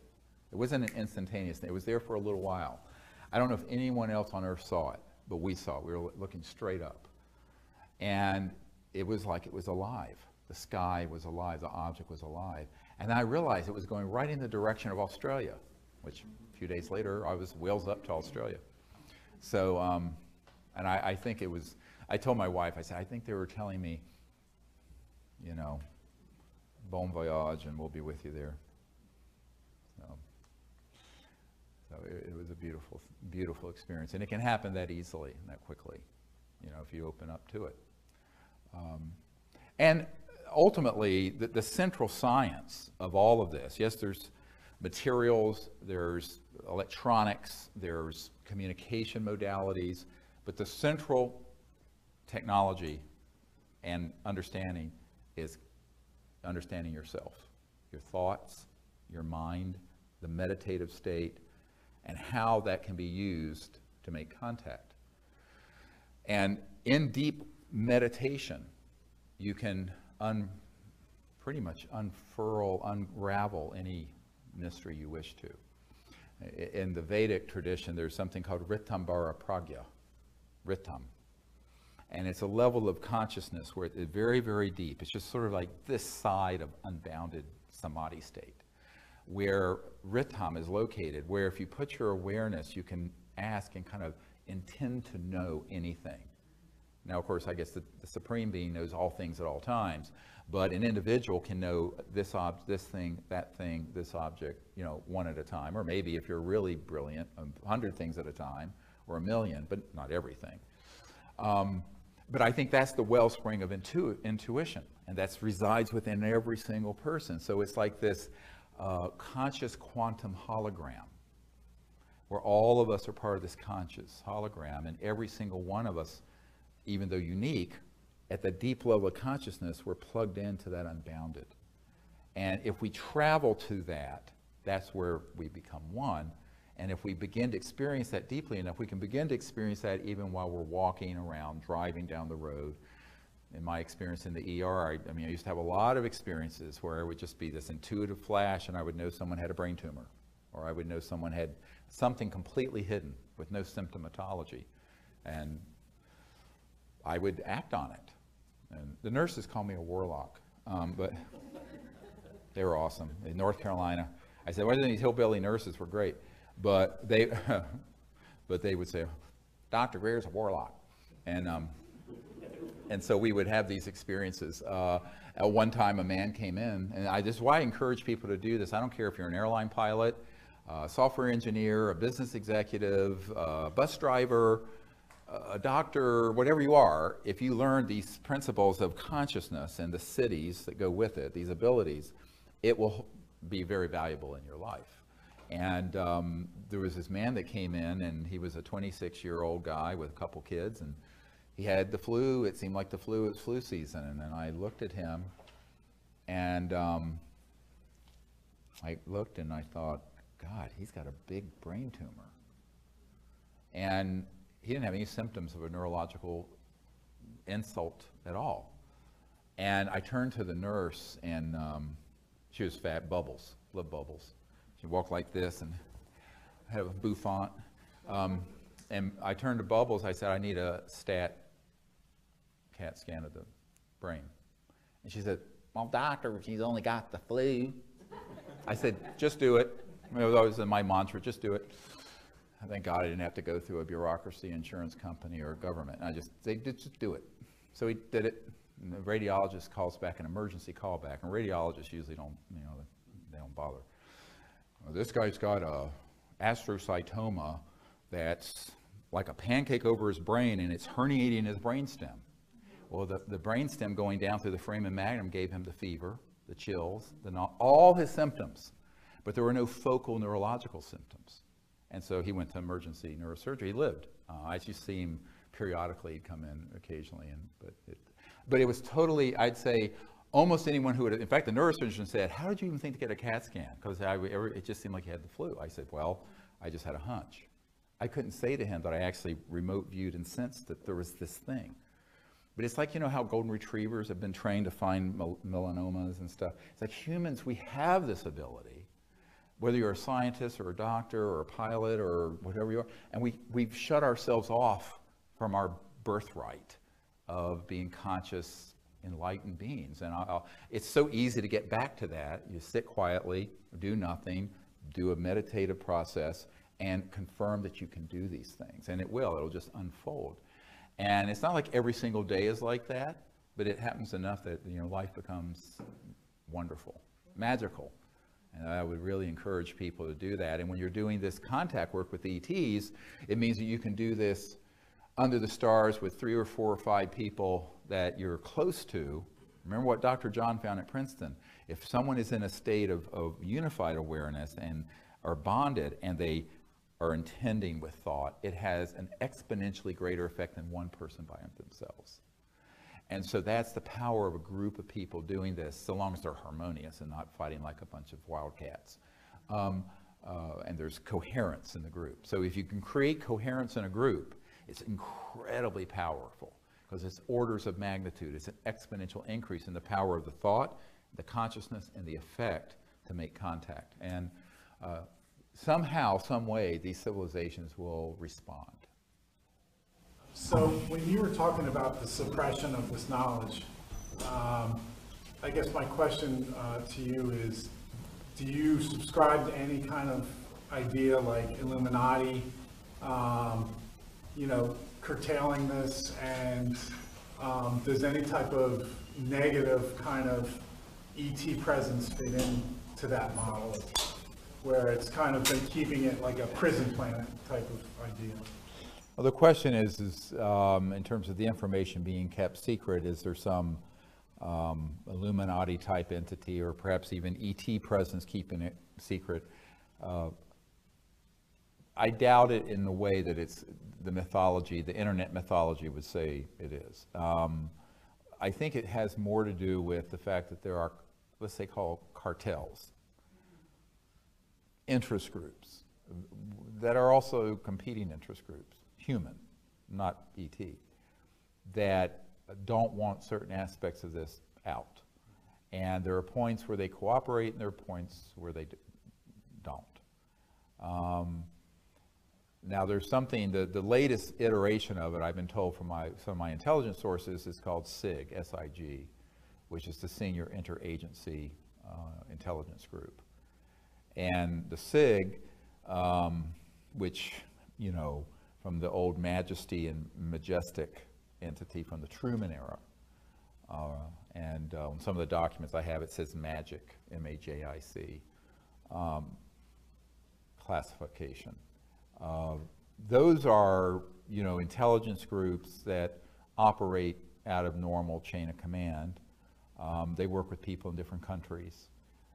And then they will usually have representation from different interest groups, such as religious, technological, financial, macroeconomic, et cetera, and so on. And so there's really a simplistic view that there's sort of like one group. It's the Bilderbergers, it's the Illuminati, it's the this. It was interesting because a few years ago I was at a meeting in San Francisco, and it was after the Disclosure Project was launched. And Henry Dakin, who of the Dakin Toy Company, was hosting sort of a reception at his loft in San Francisco. And Judith Skutch was there, who was the original publisher of the Course in Miracles with Marianne Will, and very big supporter, and her husband was a colonel. And she was friends with this man who had just been up at the Bohemian Grove, with the whole Bohemian Grove. It was like 2,500 people. And this issue came up. And the issue of, it was a very wealthy European financier. And so this issue came up about disclosure, because they'd all been in the news. And they had someone there to get up on the stage and tell everyone that they were part of a very high governmental scientific entity that had looked into this, that none of it was true, that it was all just misinterpretations and swamp gas and Venus rising or whatever, the usual blather. And all those 2,500 people took it to heart and believed it because it was their peerage. So I want to talk about peer-to-peer containment systems. So you have one group of peerage called the U.S. Senate. Out of those 100 guys, 1 or 2 people are read into or know about this subject. Their task is to lie to the other 99 or 98. Bilderbergers, there might be a handful of them. They lie to the rest. Bohemian Grove, same thing. So people have this very simplistic view of how secrecy like this would be maintained, and that there's some sort of vast sort of conspiracy, and there'd be all these people. Because of compartmentalization, there would be people, and compartmentalization is where you have a very walled off area of operation where it's compartmented to that particular task or research. And it is so narrowly focused, and the people in there have such blind, they don't know what the person in the next cubicle's doing, never mind what the big picture is. So it's very easy when you have extreme compartmentalization to keep most people in the dark about what's really going on. And then there'll be a handful of people who really know. And they may, this committee, if you want to look at it that way, this intelligence group might have 200 or 300 people from different countries who are themselves members of different elite groups. And those folks would then lie to their brethren in that peerage to deceive them. And that's their job. And they're trained professionally to lie. So it isn't as if I would say 99.99999% of everything I've ever seen that's out there on this trash dump called the internet has almost no bearing in reality, because it's just too imbecilic. It would not be operating that way. Now, for special compartment, top secret, TSSCI, top secret special compartment intelligence to operate, is the compartment part.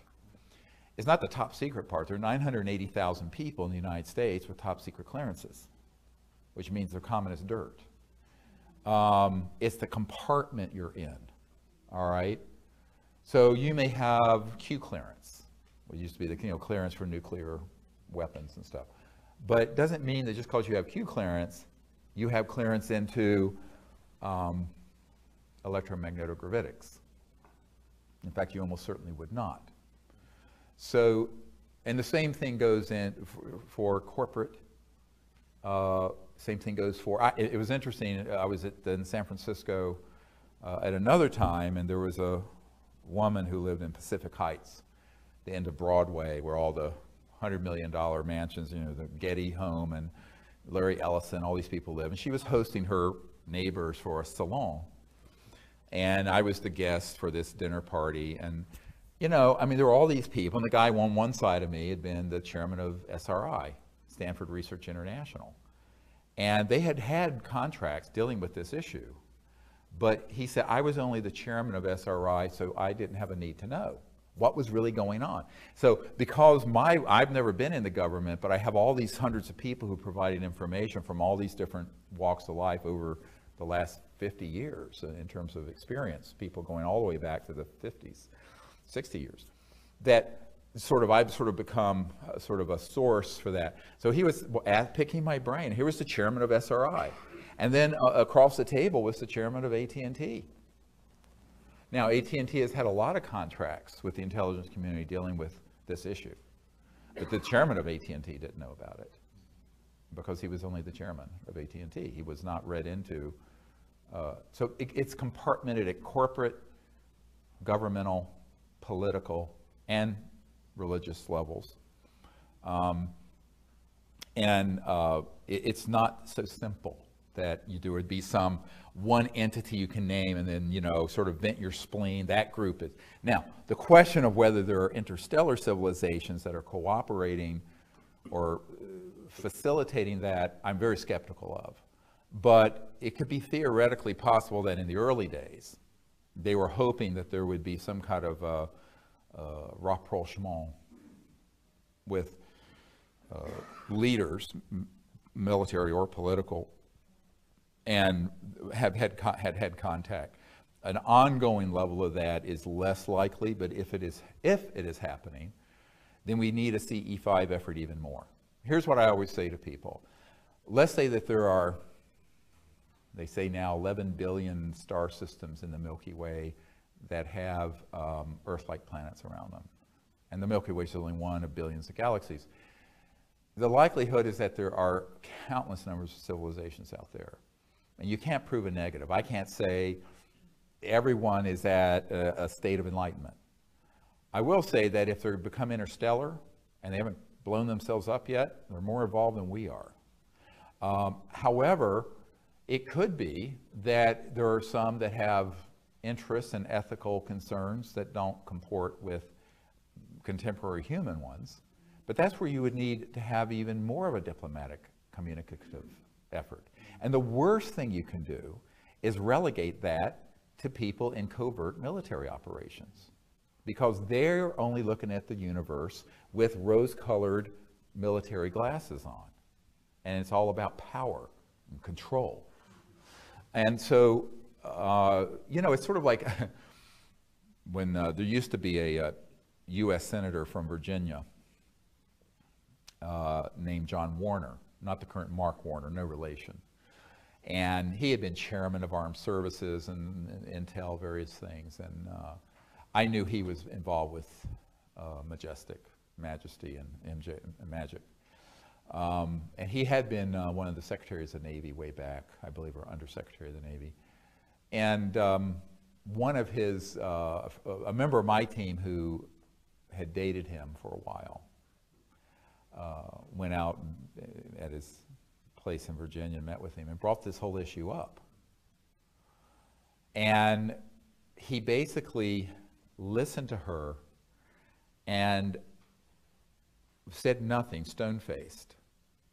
And where she left off the previous conversation to that exact word, he picked it up and continued, and just that issue was just sequestered out. He would not acknowledge it at all.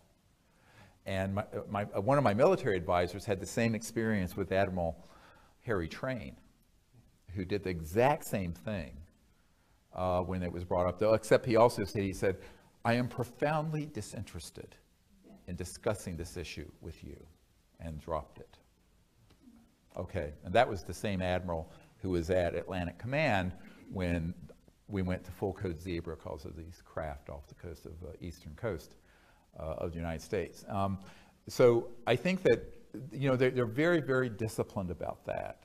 And I've met with a number of these sort of characters. And yet you have other people like Senator Claiborne Pell, who the Pell Grants, anyone who was really poor like I was who got a Pell Grant to go to college. I was at a dinner party with him. In fact, my wife and I were there and for Noetic Sciences Institute. And after the dinner party, we went out on the patio of this beautiful home in San Rafael near George Lucas's place, right next to Skywalker Ranch. And we were there, and Senator Pell and I were talking, and he just sort of epitomized noblesse oblige, and was this wonderful guy, very, very genuine, crossed the aisle, tried to do great things for the country, patrician, very great. And we were talking, and you know, and he turned to me, he says, well, Dr. Greer, would you come and brief my staff on this? And I said, well, sure, anytime you want me to. He says, because we've asked about this and no one's ever told us anything. And he'd been on every committee. and I was looking at him, and I looked up at the stars, and I looked at him, and I said, you know, you've been deprived of dealing with the ultimate foreign relations issue, and you're the chairman of the Foreign Relations Committee. And I pointed to the stars above my head, and he looked at me through those, you know, horn-rimmed glasses and blinked. He says, well, Dr. Greer, I'm afraid you might be right. I said, well, I am. And it was really a poignant, but really, in a sense, funny but sad moment. That here's this guy, you know, had been in Congress or the Senate since the 50s, then been denied any information on this, who would have been a great interstellar diplomat. And instead, the wise, the enlightened, the peace-loving people who should have been handling this got shoved to the side, relegated to the scrap heap of history. And the warmongers and the control freaks and the misanthropic money whores, I have a few other adjectives I'll leave off, kind of took it over, which is what happened. As Eisenhower famously said, beware the military-industrial complex. He was specifically talking about the fact he lost control over this and other issues in 1956 when Nelson Rockefeller, the Rockefeller Commission, Lawrence's brother, Nelson Rockefeller reorganized the Department of Defense and CIA under the Rockefeller Commission in 1956. So no president since 1956 has had, even if they've known about the issue, they have not had operational control over these projects. So it's been an unconstitutional, off the rails for the last almost 60 years. I know that Maharishi University in Fairfield, Iowa, and the David Lynch Foundation put a lot into promoting TM with students and veterans and all kinds of people of all walks. Might they be interested in the CE5 protocols, do you think? Oh yeah, a lot of people in the meditation movements, TM and otherwise, are. And in fact, I've been invited out there. I've never had the time to go, but a lot of people who do meditation and study the physics behind mind, body, and also the science of consciousness fields are very interested in this. What, if anything, they have done with it or would want to do with it, I don't know. It may be a bridge too far because, you know, there's sort of a nexus of disinformation and automatic kook factor that gets associated with anything UFO and ET. And that's been done since the 1950s by the CIA, and it's been very effective. So a lot of people don't want to lose their respectability by touching the UFO issue. That's just true. I mean, it's a psychological warfare is the term used in the CIA document I have from 1953, where they specifically talked about the psychological warfare value of the subject, but also how it could be basically neutralized. And even up to the point of enlisting very renowned scientists on the payroll of the agency, Dr. Donald Menzel, who was this renowned astrophysicist at Harvard, I have a document where it names him, and it says it cannot be known that he's working with us on this, because then it would lose all credibility. But he was the person who back in that era, 56, would stand up and debunk all this. And then there was a Professor Condon of the Condon Committee at University of Colorado that was in charge of the Project Blue Book, the Condon Commission, to look into whether Project Blue Book at the Air Force should be continued or shut down. And so he was the chairman of the committee. It was called the Condon Committee, C-O-N-D-O-N. And Professor Condon worked with Dr. Robert Woods, who I mentioned is one of our disclosure witnesses from McDonnell Douglas. And when Dr. Woods kept bringing really hard data cases, Dr. Condon went to the head of McDonnell Douglas, old man McDonald himself, and tried to get Dr. Woods fired. I have all this on videotape, by the way. And eventually, and of course, Dr. Woods was just so shocked that this man who was supposed to be an independent professor looking into this was so biased. After I met with the CIA director in the 90s, I got a tranche of documents that named Dr. Condon as an asset of the CIA. And it's in black and white. So it's very, very well done from the point of, if you want to be Machiavellian and just twisted. But it is well done, and for the right amount of money or threats or inducements, they can get the cooperation of certain people who have sterling reputations and who can then ridicule or take the subject down. So the problem usually is that by the time I emerged on the scene in the 90s, the CIA already had a 40-year run on top of me of disinformation, ridiculing the subject, being sure that things were covered in the National Enquirer, catapulting to the forefront of the field charlatans and cranks and all kinds of misinformation and disinformation and lunatic conspiracy theories. And so the problem is, it's not like you're climbing Mount Everest not from base camp, but from 20,000 leagues under the sea up to the top of Mount Everest. And that's the problem with a lot of people who privately will express a great deal of interest and publicly would not want to be associated because of the social opprobrium and ridicule attached to the subject. I was just curious, is there a particular ET civilization that's kind of identified themselves to your contact group? I was thinking in terms of like the Phoenix Lights. I know my understanding is that they've attributed that to the Yael civilization. So I was just curious if there was a particular civilization that's kind of communicated or identified themselves. She's asking if there's a particular ET civilization that's identified itself for a group. The answer is not one particular, but a number of different species. And our purpose of our group is interstellar diplomacy and bringing all of them together. See, so what we would want to avoid is a bilateral, unilateral, but bilateral or bipolar cosmos. And you want it to be multilateral, and you want it to be all civilizations, if they're capable of reaching this planet and in fact are here or near it or in our solar system or have that capability, we would want to have humans who are on a team who are interested in dialogue, peace, and what I call universal peace. I mean, world peace is like the treaty of, the League of Nations is way too late for just world peace. We have to go, unfortunately, straight to universal peace. Because it doesn't do any good if you have world peace, but the world is united against fighting one or more ET civilizations. That's not going forward. That's going to oblivion.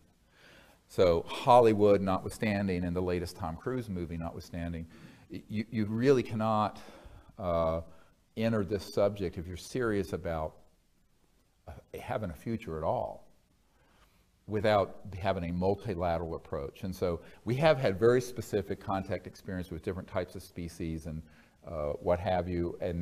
But my view is that over the years, it's many different ones, different appearances, heights, shapes, the whole bit, even in some of the photographs we have.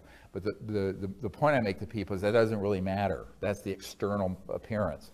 It's the fact that they're all conscious, sentient, and that what we want to move to is a time of universal peace that involves all these civilizations. Because, you know, you cannot go into, if we're going to leave the sort of the last era behind, the era of division and fighting and warfare, which has been the primary organizing principle of this planet for the last few thousand years, both financially and institutionally, has been war. Still is. It's still the biggest industry. You know, it's trillions. If you're going to move past that, and certainly if you're going to move into space, you have to move into it with a new consciousness. As Einstein said, no problem's ever been solved by the consciousness that created it. And so the consciousness of us versus them and picking and choosing and this and that. So from the very beginning, what I found is that we were having experiences with very different types of civilizations and species. All shapes, sizes, everything. And it's really beautiful. And I think that's by design. The philosophy or the ethical underpinning of what we're doing is based on doing exactly that. So, yes, sir. I'm curious, as I pay close attention to the website and pay attention to the money raised for the project related to energy development. Right. And I've noticed it's sort of remained at $241K for a while. That's right. It's pretty much after the release, it kind of just stayed there. So, I mean, you talk a lot about some very high-level connections, both in the military and wealth-wise as well. And I'm just curious as to what is the real obstacle from utilizing those to get to. I mean, we're talking about free energy. $6 million is really not that much money. I agree with you.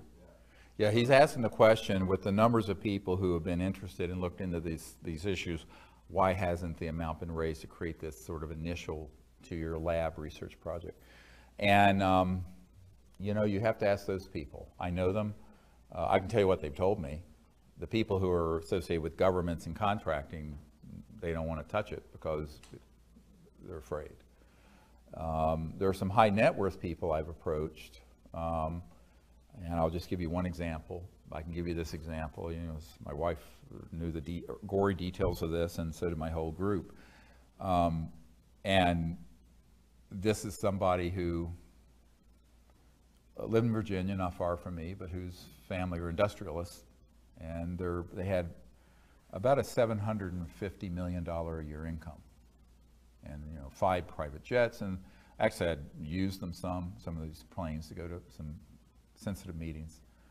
And so I approached the sort of the scion, the elder of this family, really controlled the operation, and I explained to him how we're running out of time to get this dealt with, and would he do this and help? Because basically the amount of money he blows out of the tail of his Gulfstream jet would do it. And he said, well, I'll tell you why. It's too dangerous, and I'm not going to risk my children and grandchildren who fly around on my planes to do this. I said, well, if I'm doing it, why are you at risk? And he told me a very interesting story that back in the late 1960s, he knew an executive with General Motors who was telling him about the 0-point type energy systems they had in some of the classified research at General Motors, and that he felt it was time for that to come out so that every car coming off the assembly line was basically an electric free energy car. It didn't have to be plugged in. I mean, way past a Tesla. And this is, I think, in '68. And he said that 2 weeks later, after he was openly talking about this executive was found dead. And it looked like a suicide. But this industrialist that I knew very well told me that everyone knew it was not a suicide. And so I found that, the fear is the mind killer. So, there are a lot of people who know about this, but they don't want to stick their necks out. The public, by and large, just wants to be entertained by it. I would say that if, you can launch an app of, kitty cats playing pianos and probably pull in $10 million in a month or something. What is it, Candy Crush, or some of these idiotic apps and video games. But I have not found that the public is always, no offense, doing what you're doing. And that is, why doesn't someone else fund this? So it's a little like the little red hen phenomenon, where the little red hen everyone wants to eat the cake or bread, but no one wants to help cook it. And so everyone's looking for someone else to do it. It's like someone being stabbed on the street of New York and everyone watching, and no one wants to intervene. Because the people who are high enough in industry and finance know that you're stepping on some big toes if you move into this. And the masses, for the most part, mainly want to be entertained by this subject. It's just sort of a fascinating conspiracy theory sort of thing. And so, and so that's been the problem. The masses haven't put in the funds as sort of the movie was crowdfunded, but moving that from a few 100,000 to a few million didn't happen. And then the very wealthy people, for the most part, are really afraid of touching this third rail. Boom, zap. But if you know someone who's got the courage, it's all about courage. And whether it's going out and making contact, or maybe, having the courage to explore your own capabilities and consciousness, or doing this, it's all about the courage we manifest. And a lot of times you find that people who are quite wealthy and comfortable do not want to step into something where they could be greatly in harm's way. And so that fear creates its own containment. Now, my own view of it is that I think it's an unfounded fear. I'm not saying there's zero risk. I just think that it's mostly psychological at this point. Besides, I tell people I'm the canary in the mine shaft. So as long as I'm still twittering away, you shouldn't have too much to worry about. But, there have been a number of people, a few dozen, when I say a few dozen people who have net worths north of hundreds of millions to billions that I've met with, but they do not want to step into this. And what would be easier is to find probably 10 or 12 people of more moderate worth who would each put in 500,000 or something. But that hasn't happened either. So we'll see. All I say is that, when there's a critical mass of awareness, and I keep doing everything I can as a single individual, then it'll happen. And if not, then it won't happen, and we'll get the consequences of that. And then it'll happen in the aftermath. The phoenix, I call it the phoenix, picking it all up from the ashes. So it's not there's no question in my mind it will happen at some point, but will it be soon enough? And can we avoid a lot of huge problems? Imagine if we had not needed Mideast oil 50, 60, 70 years ago, where we would not have had the hegemony and the presence in the Middle East that have led to the mess we're in now.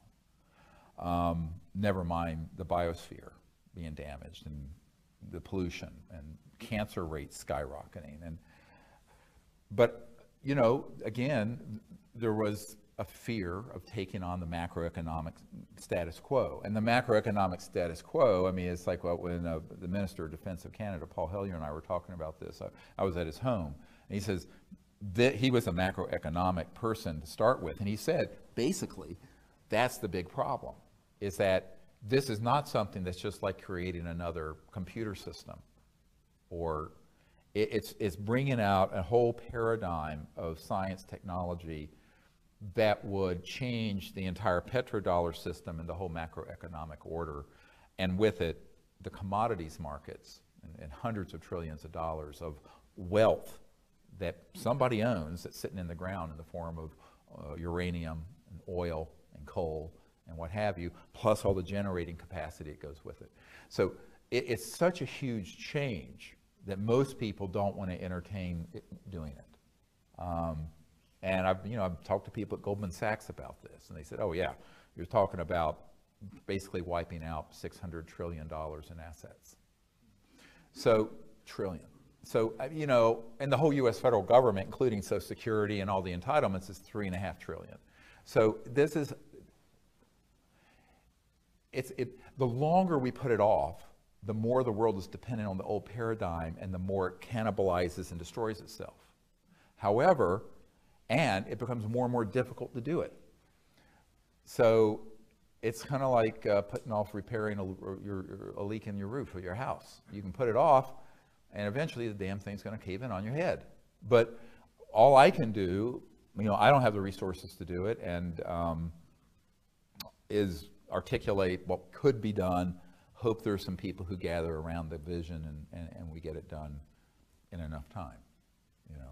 You have to understand, when I started this in my, I guess I was in my mid-30s in 1990 when I started all this, and I thought, well, if I put the information together and provided it on a silver platter tied up in a bow to the right people, they do the right thing.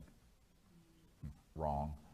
So I got disabused of that notion very quickly. But, so ultimately that's why we then said, well, disclosure of this information, the contact effort, I never viewed the government doing that initially. I always saw that as a citizen's diplomacy.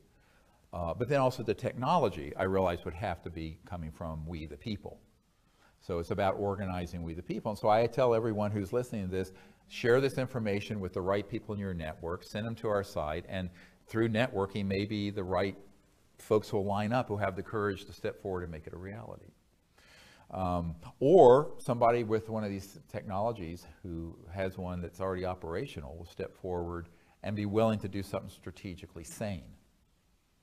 Because the strategically insane thing to do is to do what Stan Meyer did and Rossi is doing and almost every other inventor I know had done, which resulted in a catastrophe.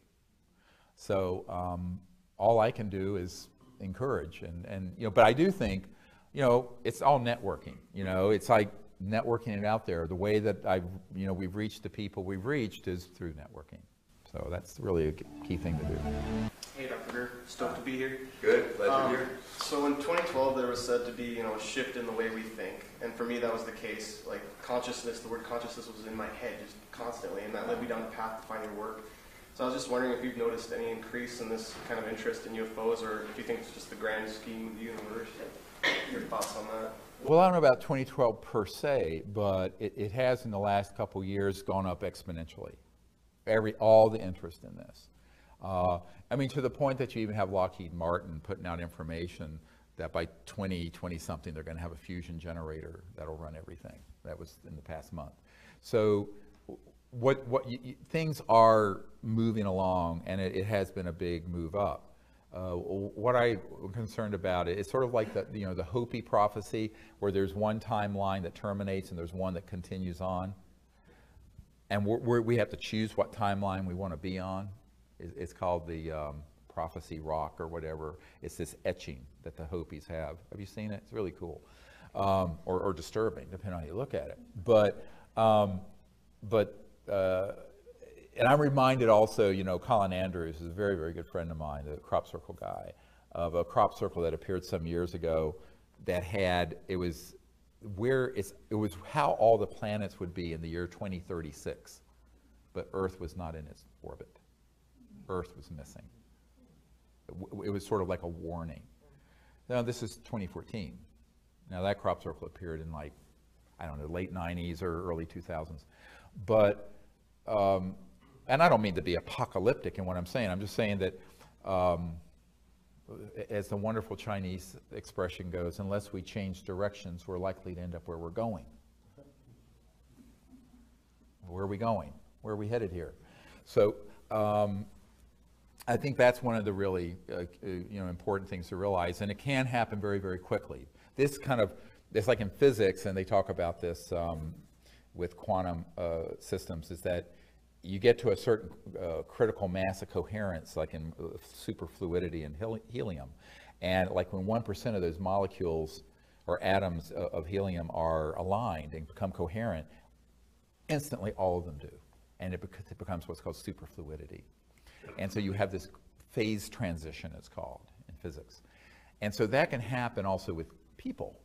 And as Rupert Sheldrake pointed out, in the whole concept of morphogenic fields, it's sort of like the 100th monkey effect, where a certain population learns something, and then when it reaches that critical mass, suddenly monkeys on other islands and in other areas that had no linear contact start automatically know how to do it also. So there's this non-locality of learning in large social systems, and they've proven this with monkeys and primates and also with humans. So all I can say is that if all of us do what we should be doing, we'll hopefully reach that phase transition and move over to this other way of functioning. Does that make sense? Yeah, but it does seem to be increasing. And so Rupert Sheldrake did some really great, he's a biologist at Oxford, I believe, who did some wonderful work on this in terms of morphogenic fields and what's more popularly called the hunter's monkey effect. It's a real phenomenon, and so we have to view it in a very that's why I tell people, like, people going out, doing meditation together, making contact, putting even the thought or the intent, doesn't matter what you see, just intending to do the correct thing, recruits people you never know and meet. It has an effect beyond what we can measure and see. And so, you know, it's more important to be in the moment and be in the intent and the process with a pure heart than to be worrying about the outcome. Not that you don't want to worry about the outcome. You want to see a good future. But if you stay in that process, it'll create the good future. Does that make sense? Yeah? Yeah? Good. Yes, sir. Yeah, you talked a year or two ago about representatives from a G8 country participating in a CE5. Yeah. Has there been any development with that? Yeah, so he's asking about one of the G8 countries who very supportive of the CE5 initiative. And since it's been a couple of years, I'll talk about it very directly. The country is France. And so there was a president a couple years ago named Nicolas Sarkozy. And Sarkozy's people, his intelligence and Air Force people who briefed him on all this stuff, were very, very interested in what we were doing. And one of the very old families in France that actually organized the beheading of Marie Antoinette, had this old estate in Brittany, and invited us there. So what we did a couple years ago, under the ruse of a training, just a weekend training, is that nobody who came knew this, except a couple of people. Of course, my wife knew. She knows everything. We had this thing, and of course I knew that it was going to be, we used this 2,200 acre estate. And there was an admiral there who's very high up. And also, this admiral had a PhD in physics. And is also, like myself, an MD. Very, very, very wonderful man. And a couple other people. And the host family, who, of course, was a very old French Foreign Legion diplomats, a family of very, very old French. And so we did this. This is sort of a training, but also so that the government, the friendly people in the French government could learn the protocols and see. And so they were there. And then I heard back afterwards that they had the whole area, not cordoned off, but there was a observational security perimeter around it. And they tracked craft coming over at 200,000 kilometers an hour during the CE5. And it was just a group of novices. Most of them had never been out. And we had some amazing experience, including, if you've seen the photo, we were setting up one evening, and everyone on the side of the part of the circle where I was sitting, we saw this. I was just setting up to do this Sanskrit Vedic puja. And there was this, like a rainbow light that came in just in an instant. And so I had someone take a photograph, and there was this sort of royal purple, mauve-colored, fuzzy disc hovering right above the field. It's in this photograph, stunningly gorgeous. Not quite in this dimension, but not out of it either. But everyone looking in that direction saw this thing flash in. And then we were sitting there one night, and this object came over, and then we had all the cars. There were like 30 cars in this field, because we had like 60 people at this thing. And they all started turning their lights on and off. So this thing went over the vehicles, and it was like, this is like something out of a Close Encounters of the Third Kind movie. And of course, you know, the Admiral's going, holy shit, you know. And, you know, and we're in deep meditation, and all of a sudden we hear this, it right next to where, beyond where the cars were, this, it was almost like a metallic thing brushing up again. There was a craft that was quasi-materialized in the corner of the field. And later I went out, and there were these little beings. There were about 5 of them. And you could hear, now the problem is everyone got up, and it scared the hell out of them. So you heard this, them scampering off. And so they scampered off and then dematerialized in thin air. Sort of like that one that was in the crop circle a couple years ago, where they saw the feet, and the police saw this tall, luminous white being that was fully materialized, and the police got out and chased it, and the footprint, and it just disappeared into the field in thin air. You know that case? Oh, I was right there when that happened. Yeah, it's near Silbury Hill. Anyway, these expeditions are awesome. You want to come on them, you should come. But the point is that, so they were very, very interested. Now, from there, in terms of bureaucracy, there, like in any government, there are people who are part of this MAGIC or Majesty group. Majestic has different acronyms. Now it's called SIG, Senior Interagency Group, Intelligence Group. Some were friendly, some were not friendly. And when you're talking about a government moving off the dime on this openly, it's very difficult. But again, it's an iterative learning process. And so the way I view it is that, you know, see one, do one, teach one. You demonstrate it, and then hopefully, and I know that they're learning, and probably they're practicing it. Now, the ethical construct and the philosophical underpinning of it is that it has to be done within the context of universal peace. It cannot be done within the context of one national entity vaulting itself over another, et cetera.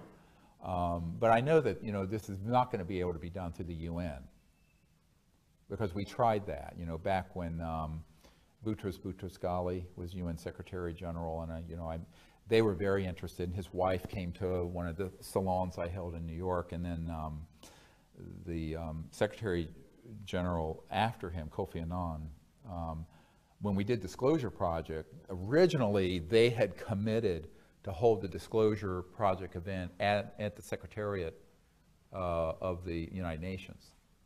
But some folks came in with an all-access pass and essentially threatened to pull funding out of the UN on behalf of a certain number of countries, and it would destroy the UN. And I was told, I was called directly by an ambassador who was attached to the UN Secretary General saying, we wish you well, we support what you're doing, but we cannot do it at the UN. And that's why it was held here at the National Press Club. I have not told that story much. So, you know, I mean, you look over the last 10, 15 years, there have been a lot of initiatives from the starts and stops from various governments. And so, yeah, there's a lot of interest, but it's sort of like, you know, that old saying, everyone wants to be first to be second. No, you know, there's a hesitancy to stick your neck out too far on something very controversial, as I mentioned earlier, but also on something that has not just a social opprobrium, but where there's some very powerful people who are not afraid of using their power in retribution against an entity that would do it. And this is why I tell people the best, you know, to me, the clearest path forward for contact, disclosure, and bringing these technologies out are the people, masses of people doing it. Large corporations, the very rich, governments. You don't want to be prejudicial against them, which is why I'm, like last year, I was happy to go to Australia and meet with all these folks. But you don't expect, you have limited expectations. You hope they do the right thing. But what I learned starting back in the Clinton years is that everyone wants to know about this stuff. Very few people want to do anything about it. So knowing about it and doing something about it are two totally separate things. And all we can do, I think each of us can do, is to provide the information, the knowledge, the vision, and let that gather amongst the populace and also with world leaders and other people and see where it goes. And I have a very, not detached, but a very realistic philosophy about that. And you know, many people have said, well, you know, when is disclosure going to happen? I said, well, we did it already. And people think I'm joking. I said, no, when we started this, only about a quarter or a third of the people thought this was real. Now it's 50-some%. Last year, the Marist poll said that 43% of Americans think that we're currently being visited by interstellar extraterrestrial beings. It's a huge number. So I said, in terms of the public, it's kind of there. In terms of officialdom and what I call the hidebound inborn elite, the sort of inbred elite of the world, there's, you know, that's a harder thing to get through. And no smart part because of both power politics, but also more easily. As this one Air Force witness told me, he says, the real way this has been kept secret is just sheer ridicule. The subject, you know, you really don't have to do or say anything. It hides itself because people don't want to be laughed at. People don't want to be put down by their peers. People don't want to be lose esteem amongst their colleagues and what have you. So talk about courage. The biggest courage it takes for someone who's interested in this is to speak the truth in a way that is appropriate. You can't bring everything out to someone who doesn't know anything about it, but that's why we put Disclosure Project, the book, and the videos together, so that anyone who's even at the level of the most basic linear understanding will say, boy, where there's smoke, there's fire, because here's a lot of information from people who with sterling credentials. And, you know, and there is this sort of strange hypocrisy with the mainstream media, and that is, if you had three people who would go on record with the New York Times or Washington Post about a senior person at the White House having sex with someone, it'd be all over. I have 110 people on videotape and testimony with corroborating documents, with their DD-214s, which is their discharge papers from the military, with signed statements, witness oaths that they would testify under oath before Congress with the penalties of perjury, federal penalties of perjury, and it gets ignored by all the mainstream media. You talk about a double standard. So this is, of course, what we're up against, because the big mainstream media, again, not so much, now some of them are tied into, quote, the cabal, if you want to call it that keeps it secret, but most of them, it's like this, I have a family member who will remain nameless, who used to be the city editor of the Boston Globe. And when she found out I was getting involved with this stuff, she says, I don't care if you put a dead extraterrestrial body on my desk, we're not going to run this story. We're a blue chip paper. That belongs in the National Enquirer, and it would never appear in the Boston. I mean, it was just like that. This is a family member. So, and this was not, I assure you, it's not someone on the payroll of the CIA, like Donald Menzel was, or Professor Condon. So I think that we have to understand that it is a real educational process, and putting together the Disclosure Project information with top secret documents and military witnesses and generals and ministers of defense and people who have credentials and respectability, as it were, as pilots or people who are at Strategic Air Command. That's very important. And that body of information is sitting there for anyone to take virtually for free. I mean, we have 60 some of these people's testimony up on the site on YouTube now for free. You know, so that is important that all of us just share that with folks. When you get to governments in these G8, you know, it's very interesting. Before I went over there, I regret that this wasn't actually in the film Sirius. It got, the director took it out and I don't know why. But I have this beautiful letter, it's in French, from this admiral and the team who wrote about their commitment to make a long-term commitment for this journey with these visitors from other star systems. And Amazing. And it's actually from the Ministry of Defense of France on their letterhead, signed. It is the most important government document in the history of the UFO subject, and there it sits in my vault.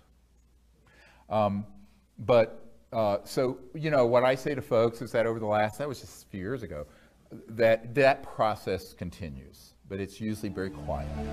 Why does SETI continue to be funded where you're clearly demonstrating like you can do all this with the protocol? Like, Right. I mean, it's out there for people to just go and get the app and do it. Well, yeah, it doesn't matter what kind of evidence you put together or even signals we get or images. The subject, again, gets debunked. But the other thing about the SETI project, like Seth Shostak and these people, they are carrying water for someone. Because you're either you're either stupid or you're corrupt. There's two things to choose from here. If you really dug into this and you're at that level at NASA or the SETI project, and I debated Seth Shostak on Voice of America about this. I had my military witnesses, John Callahan, who had all the radar tapes, and we basically cleaned his clock. But at a certain point, I said, you cannot look at all this dispositive evidence and proof and information and just dismiss it while you sit there and spend hundreds of millions of dollars saying you're listening from a signal from outer space, which, by the way, they've already received and been covered up. Now, I'm going to say something here because this is enough years after it happened. A few years ago, there was a show called Coast to Coast with Art Bell. And it was on the cover of Time magazine, and I was one of his favorite guests. And when I'd be on that show, it really lit things up at certain agencies. And one time I was on his show, and a few years back, towards the end of his career there, and this issue came up, and I said, well, you know, I have a source high up in SETI that confirms to me that they in fact have received interplanetary signals, but in a kind of phased, not normal array. It was kind of a pulsed array, and that it was kept secret and covered up. And the SETI people were furious. Subsequently, Seth Shostak got on the show and just said, well, Dr. Greer knew what he's talking about, and he probably talked to some volunteer computer operator, because we have all this network of volunteers. What Art Bell didn't know, and which Seth Shostak didn't know, and which I'm going to say now because it's enough water gone under the bridge, is that the guy who told me that was the founder of the SETI project and the Drake equation, Dr. Drake. He told me that they had that contact. Moreover, a man who had been one of Carl Sagan's best friends, was best man at his wedding, confirmed it. And he had been present when the WOW signal came in at Harvard. So, you know, it's very frustrating for me because, you know, these are people who, one of them was an astronomer who was actually at the Georgetown Westin Hotel in 1997 when we were doing briefings for Congress. But his presence there resulted in him being in contact, because he used to be the editor of Sky and Telescope magazine and Astronomy magazine, and had worked with Carl Sagan, all these people. And he said, he contacted my wife and me after that, and he says, you know, I've been told that if I don't back off of this, I will never have a working position again. And I got kids in college. So he, wonderful man, wished us all the best and left. So that's how it works. And, you know, I mean, I gave up my medical career. I mean, people say, oh my God, you know, I say I gave up $500 and some thousand a year to be doing this for nada. But most people who are in a situation like that, who's an academic and what have you, unless they're independently wealthy, they really can't turn to the people who are hiring them as an editor or a professor and say, bug off. And so this brilliant scientist who had all this information, who started to come out, he never went public, but at the meeting with the members of Congress, and these other initial witnesses we had in '97, when I was still trying to get the White House and Congress to do disclosure so I wouldn't have to do it in 2001, right before 9/11, he was at that meeting. But even being kind of out on this subject that much caused him to be contacted and be told, don't, stop it, or your career is over. He says, and it was made very clear to him, you will never work again. No one will hire you. So, you know, there are a lot of people like that. And so there is this, it's not so much some sort of Illuminati, it's this oppressive condemnation of the subject along with abuse of power, you know. I mean, it's quite illegal for the CIA to be infiltrating an alleged independent Air Force investigation at the University of Colorado and put someone on their payroll to prejudice the jury and kill the report on this subject in 1969, whenever that happened, when the CIA is barred from having any domestic activities. I mean, this is illegal. Go read the law. And it's also, however, why I've told people this is why everything we're doing is legal. Very different from, say, Edward Snowden, who was disclosing information that the president knew about and certain members of the Senate Select Committee on Intelligence knew about and the House Intelligence Committee knew about. The stuff I'm disclosing are things that the president is being lied to. The head of Intelligence Joint Staff, who I briefed, Admiral Wilson, was lied to. The head of the Defense Intelligence Agency was lied to. A sitting CIA director was lied to.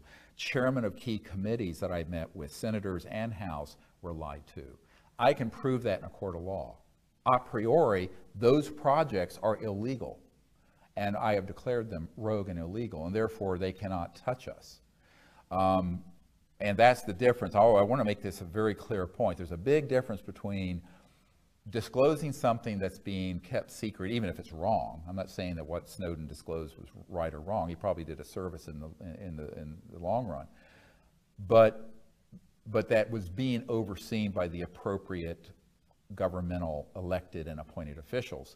And something like this that has no constitutional oversight and is a complete criminal operation and rogue.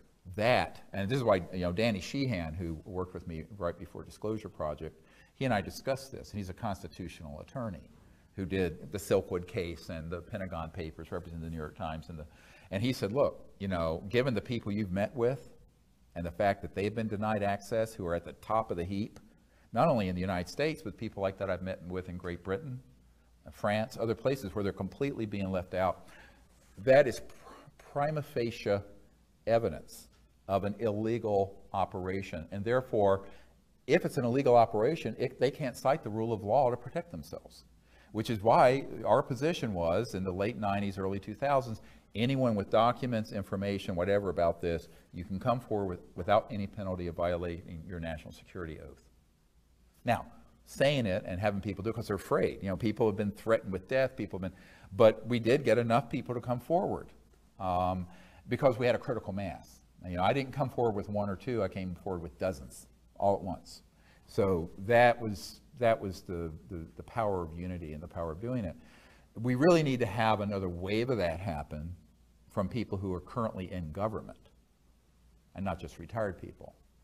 But the closer someone is to central operations at Lockheed Skunk Works or the agency or the NSA who know about this, and the closer in time they're related to it, the more afraid they are of TWEEP, terminate with extreme prejudice, which is the euphemism for what this guy at the CIA has told me. They call it wet works, wet meaning blood, wet works, TWEEP. So yeah, nice, well, welcome to my world. I live and breathe. And that's why a lot of these people are very afraid if they're really currently in current operations. It's not that they don't understand the legal principle I just articulated. In other countries, it's a minor version of the same thing. So say in France, you have friendly people, just like there are here, very interested in actually trying to do something, but then there'll be others who are in a compartmented operation tied into this international group that maintains secrecy, and at a certain point they will be threatened. And that's what happened. We actually had, I was contacted by these people in France and said, you know, an official in the United States contacted the ambassador from France to the United States and said, what the hell you think you're doing? After I got this document from the Ministry of Defense and this big outline of all the studies they wanted to do post-contact, biological, technological, the whole bit. It's this amazing document I have.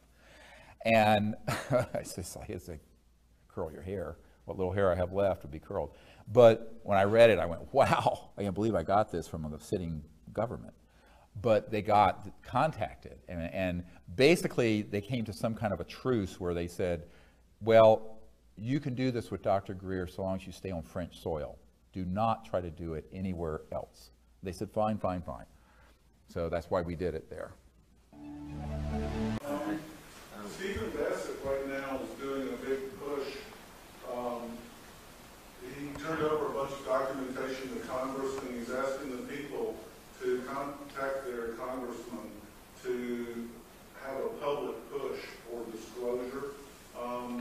How, in your opinion, what is going to be the best method to bring about disclosure, and how close are we to it?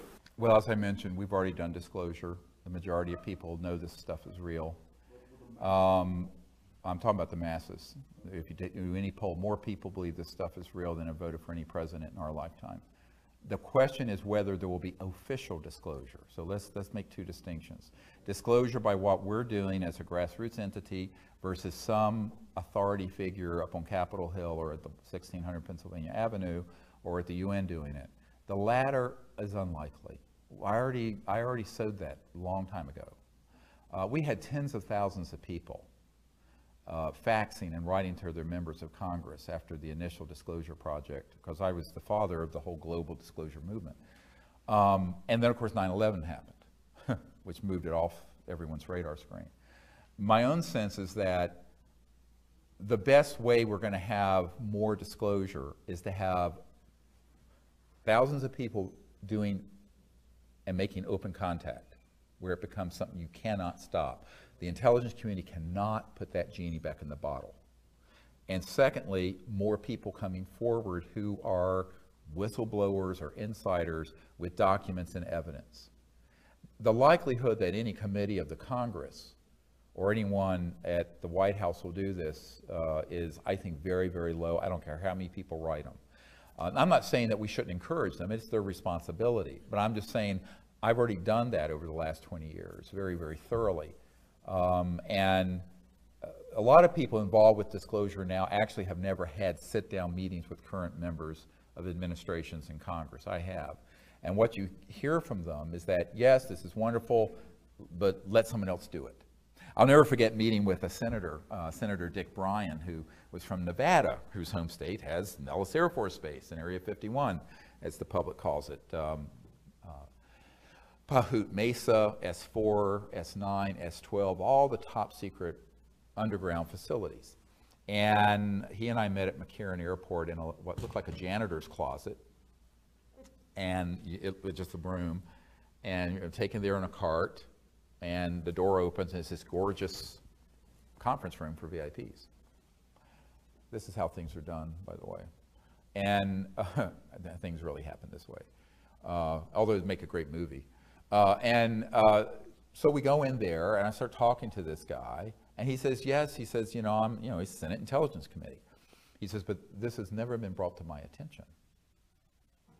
And I said, well, yes, that's why I'm meeting with you. I think I need someone like you to head up bringing it to the attention and holding a hearing. And and his chief of staff was there, literally dropped, he was reading the Wall Street Journal, dropped the paper in his lap.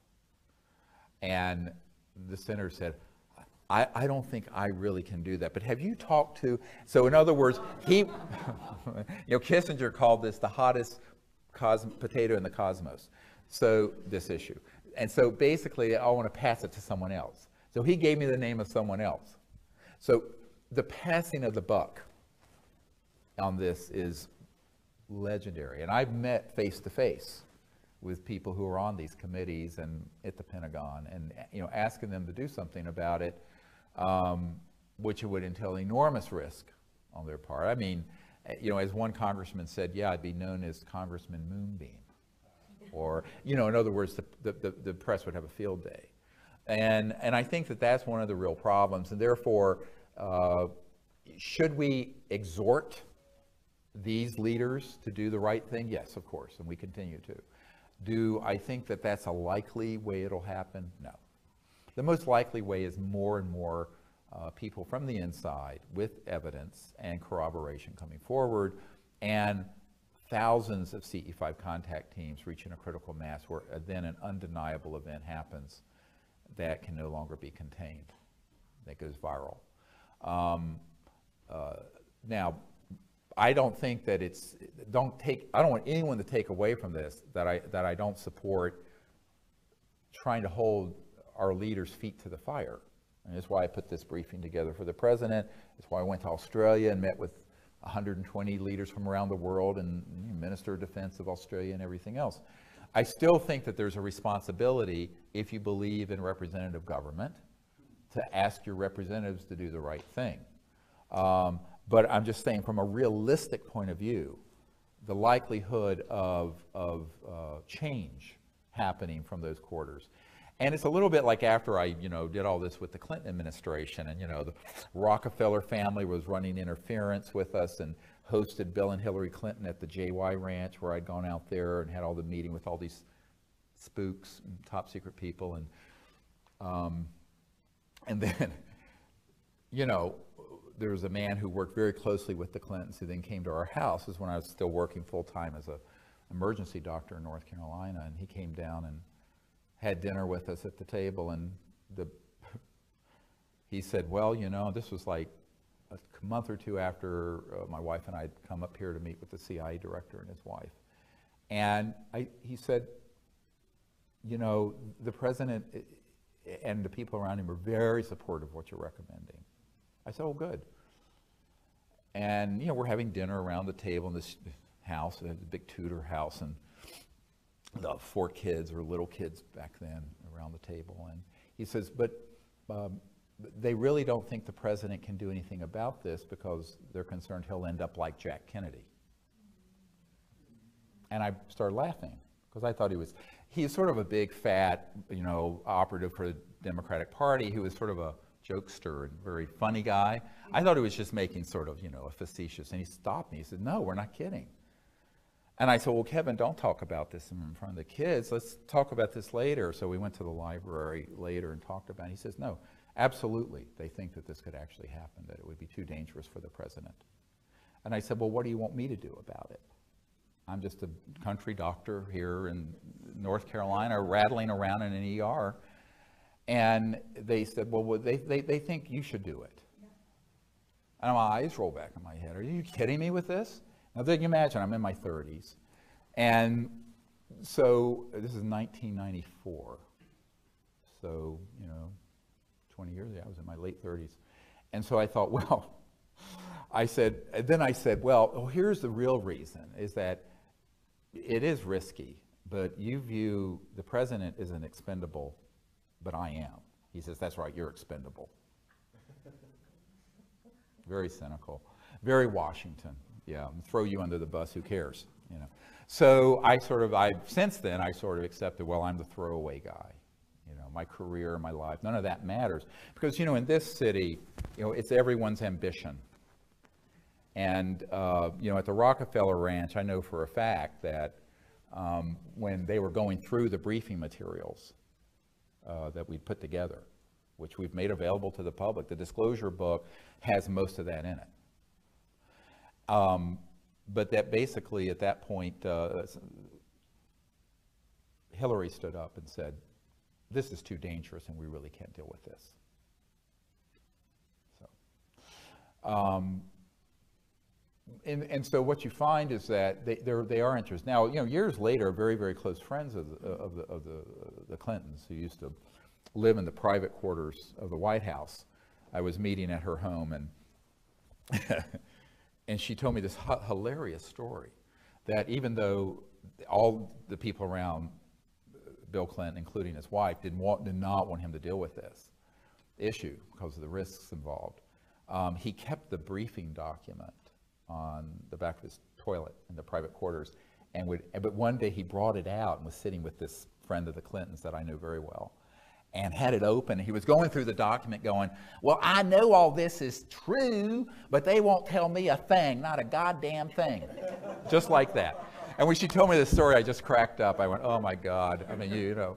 But, you know, that's, hey, everyone puts their pants on one leg at a time. And no one walks on water. I think it's, you know, it's understandable. And, but to answer your question, we continue to do what you're talking about, but at authentic levels. I don't want to say anything disparaging about anyone, but authentic levels, because we have, you know, the access to this sort of folks. But where I think the action is grassroots. I think it's the action with disclosures with the people, more people coming forward who are whistleblowers. I think it's with CE5 teams reaching a critical mass, a morphogenic field around the planet that then brings this to the next level. And with the energy, the same thing. The technology is the same thing. And in a way, perhaps that's how it should be. If you look at human history, no big, really quantum leap or big leap forward in human history has ever come out of the centers of power. Ever. It's always come from something in left field, something unexpected, bottom up. It's never come from the centers of power, because power corrupts and absolute power corrupts absolutely. So the people who are in those systems, by definition, are trapped in the mechanism of their devices, you see. And so, in a sense, we're more liberated. I'll never forget in 1992, the former head of Army Intelligence pulled me aside at a meeting, and after we were in Florida, and we were doing the CE5 work, and there were 40 people on the beach, and that's when you've seen the video. The guy goes, holy damn hot shit, and there were 4 of these ET. Okay, you've all seen that. It was very bad camera, and we didn't have night scopes back then, but they were really quite close. You can't tell it from the camera. And that made its way over to the CIA and to this guy who had been the head of Army Intelligence, who was doing covert stuff as a private contractor. And he was a general. And one of their best friends, and there was an NSA guy there also, National Security Agency guy, and they were really concerned about what we were doing, very unhappy, because he basically said, you have no business doing this. I said, well, I'm going to do it anyway. That's how I am, you know. I'm nice until I'm not nice, and I'm probably going to run you over. But anyway, and I just said, look, you know, I'm not doing this as a civilian, and I haven't signed a security oath to anyone but my conscience and God and the humanity. So buzz off. It's none of your business.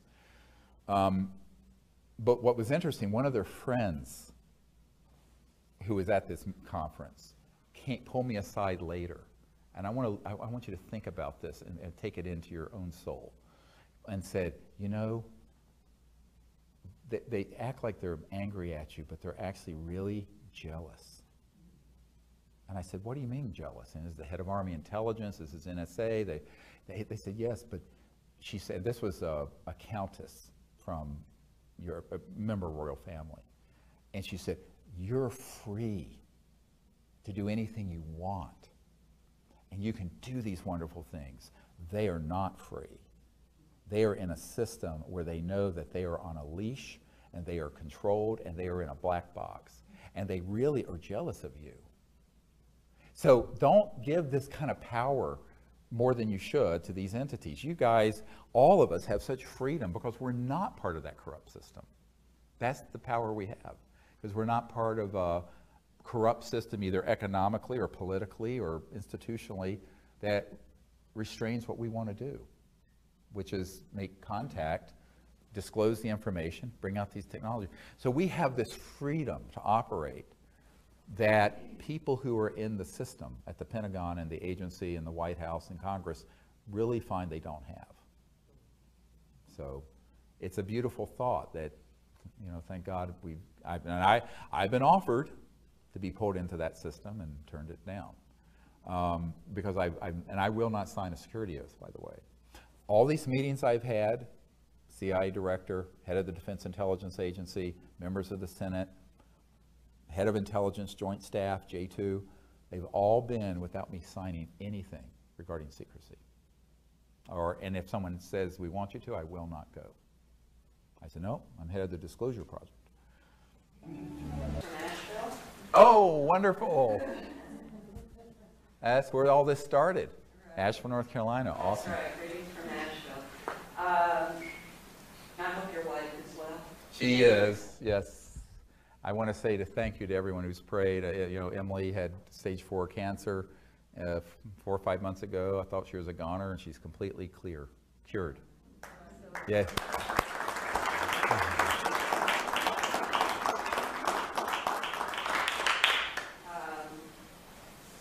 Your frustration must be unbelievable because I know how I feel.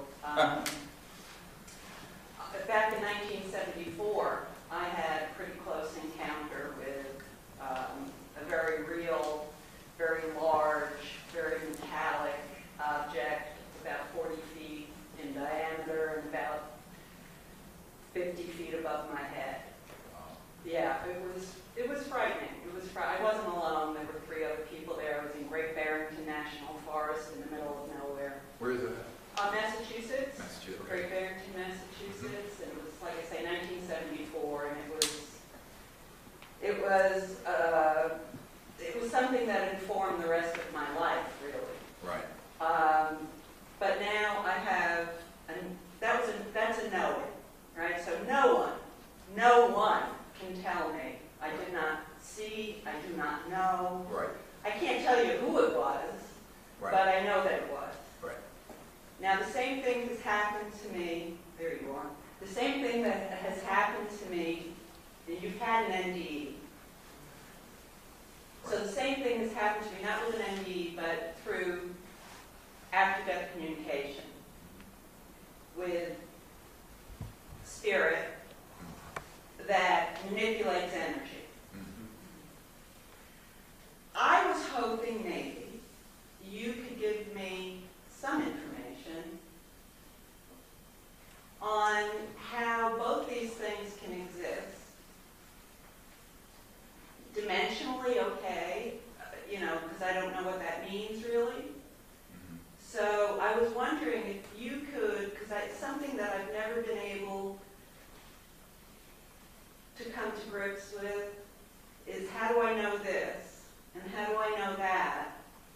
And now how do I put the 2 of them together so that I could know them both and feel good with the explanation? Is there anything you can offer me? Well, it's all very abstract without having more detail. What she's asking is that she had an experience with a fully materialized craft, and subsequently has had experiences, sounds like in consciousness, with someone who's in the next world, as it were. Yeah, who it has. And the thing is to understand is to look at. I call it, in the ancient, times, they would call this the eye of oneness. So looking at this in a unitive way. So there really is no distance between these dimensions, say the afterlife and the astral, except what our minds construct. Because your conscious mind is omnipresent. So your conscious mind can experience something from an ancestor or a relative who's in their astral body of light, whatever, in the next world, or a spirit being, an ancient spirit being, or an angelic being. I know these all exist. Or an extraterrestrial spacecraft in this dimension, or that has resonated to where it's moved into astral, very close to what you would call the spirit world.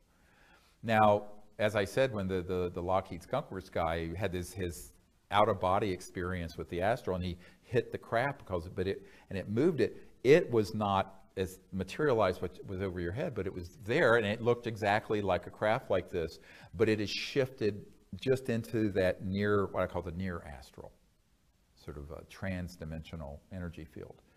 And if you understand that all of this is on a continuum, we create these like barriers between dimensions. So in a sense, we create our own compartmentalization. So we have our bodies, through the 3D world, everything's linear, and that's the myth we create because that's where our understanding is. but that's not what's actually operating all the time. And so there will be moments where we can break into and experience something in consciousness that's in this another dimension, whether it be the afterlife or an interstellar civilization that's resonating beyond the frequency of light and matter before it steps down, as it were, into 3D. But all of it is on a continuum. And the only thing that separates our understanding it, or making it look like it's a us versus them, or not an us versus them, a yin and yang thing, is the lens we look at it through. So what we have to do is adjust our paradigm to understand that the whole that it not only can, but does, and it does at all times. And from a higher level of consciousness, and perhaps from a higher level of civilization where you become interstellar, this understanding would be very, very normal and natural, okay? From our level, at this stage of our evolution as a society and also as individuals, it seems very strange.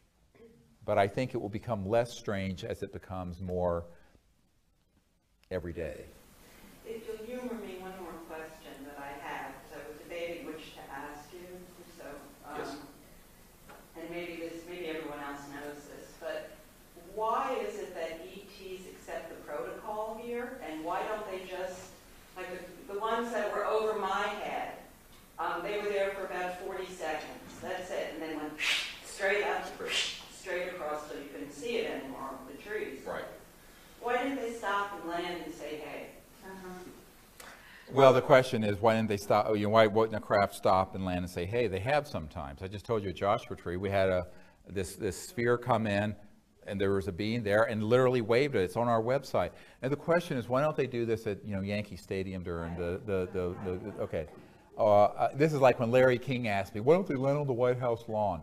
I've probably been asked that question 30,000 times. And the reason, but here's the reason for it. And the answer is really an important answer. How successful has our misadventure been for instituting Jeffersonian democracy in Iraq and Afghanistan? Okay, and we're dealing with humans living in the same century, on the same planet, kind of. Now, don't get me started. Okay, now, the point I'm making, without becoming politically incorrect, is that if you have a civilization that is thousands to millions of years more developed than ours, and they were to come in and force disclosure, let's say, by being that open, a couple things would happen. First, the world would divide into idolatry, people who'd worship them, like the people on the island making the plane, the propeller plane, or would demonize them. The military and intelligence community would say, we've been invaded, and we're back to the movie Independence Day, okay? And it would galvanize the fear to justify unifying the world, as Ronald Reagan said at the UN, around an extraterrestrial threat. So if I have figured this out with my limited capabilities, I'm quite sure these interstellar civilizations have figured it out. Anything that is that frontal would have blowback that would not be good. So they've let themselves be known in a number of ways. They've tested how humans react to that. But again, over the course of the thousands of years of human history, and particularly you look at the last 50 years, it's been quite a bit, but they're still testing our responses. And so I'm trying to answer your question, so if I can finish. So the ETs do not want to do something that would precipitate either panic, misunderstanding, and worse, the galvanization of the military, using it like a 9/11 event to create all kinds of boogeymen in space. They know that that is exactly how an event like you're talking about would be used. I know it, they know it. And so the only way that global open contact is going to happen, like you're discussing, is that if it is under a CE5 protocol with a lot of world leaders involved. This could happen. We're working on this. It's done in a way that is invitational and coherent.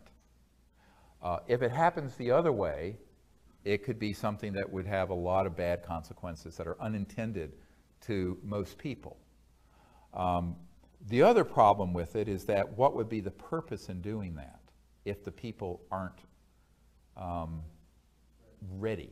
And you know how I think they're measuring how ready we are? Is how much we go out there and pull ourselves out of YouTube and the television and Netflix and go out under the stars together and with intent and sincerity ask them to make contact. That says to them that we're ready. And if we don't do that, then we're dilettantes.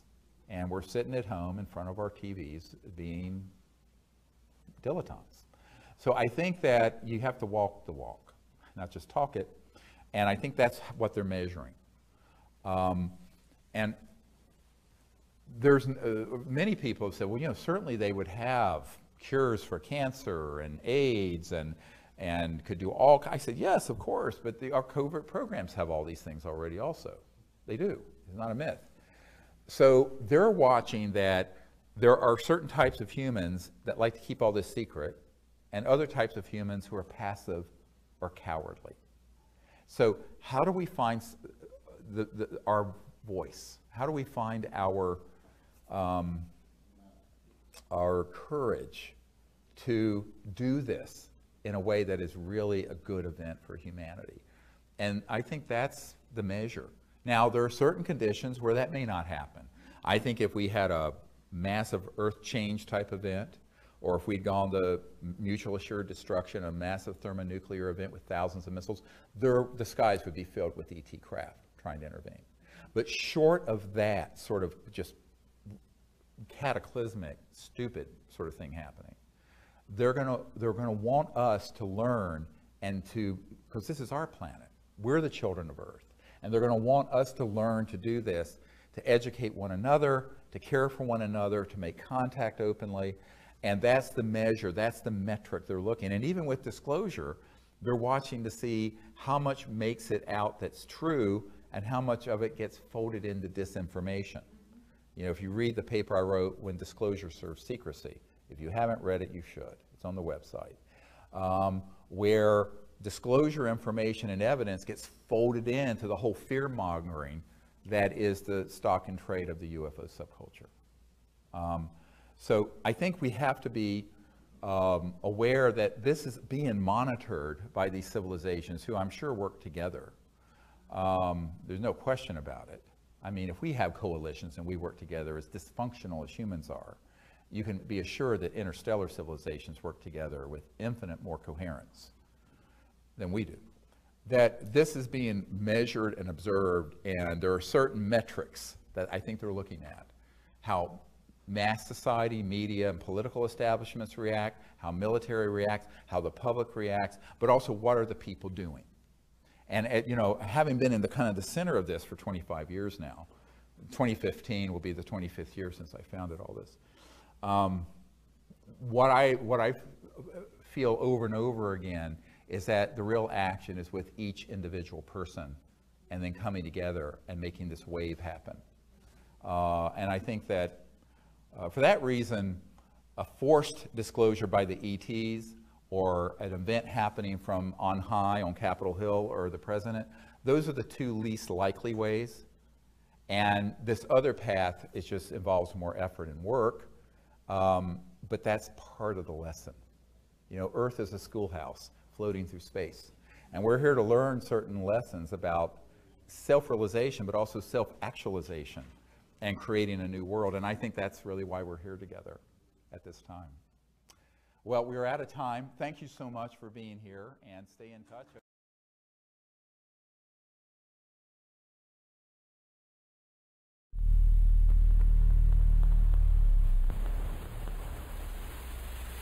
How do you keep something secret? You hide it in plain sight.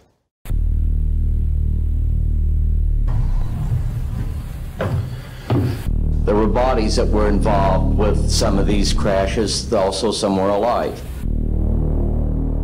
I said, well, you got to tell the public about it. And And he says, no, we don't tell the public about this. It would panic the public.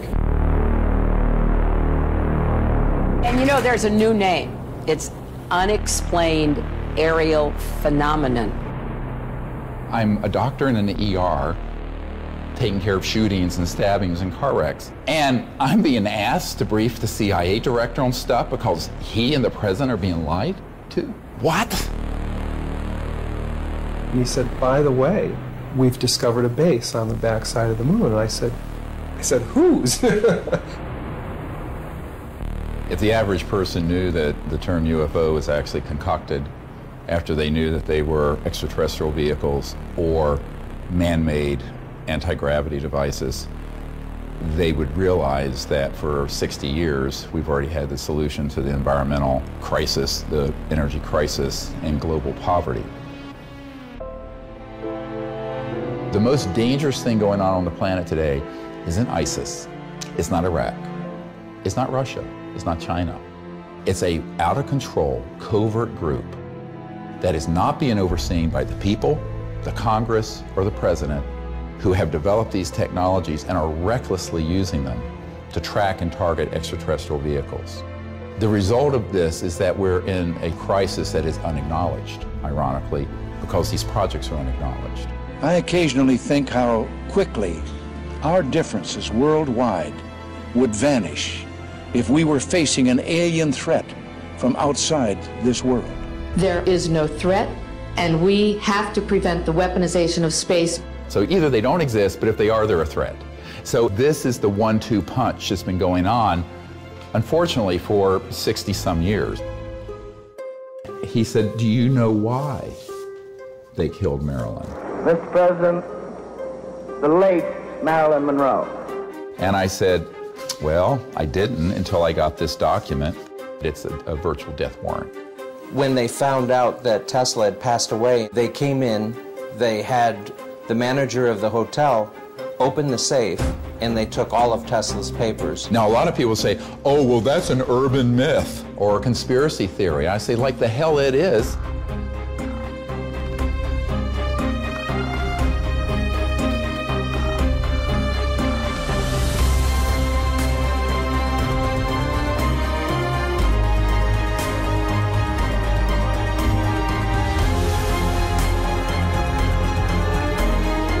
This is like a bad, conspiracy novel, except this became my life.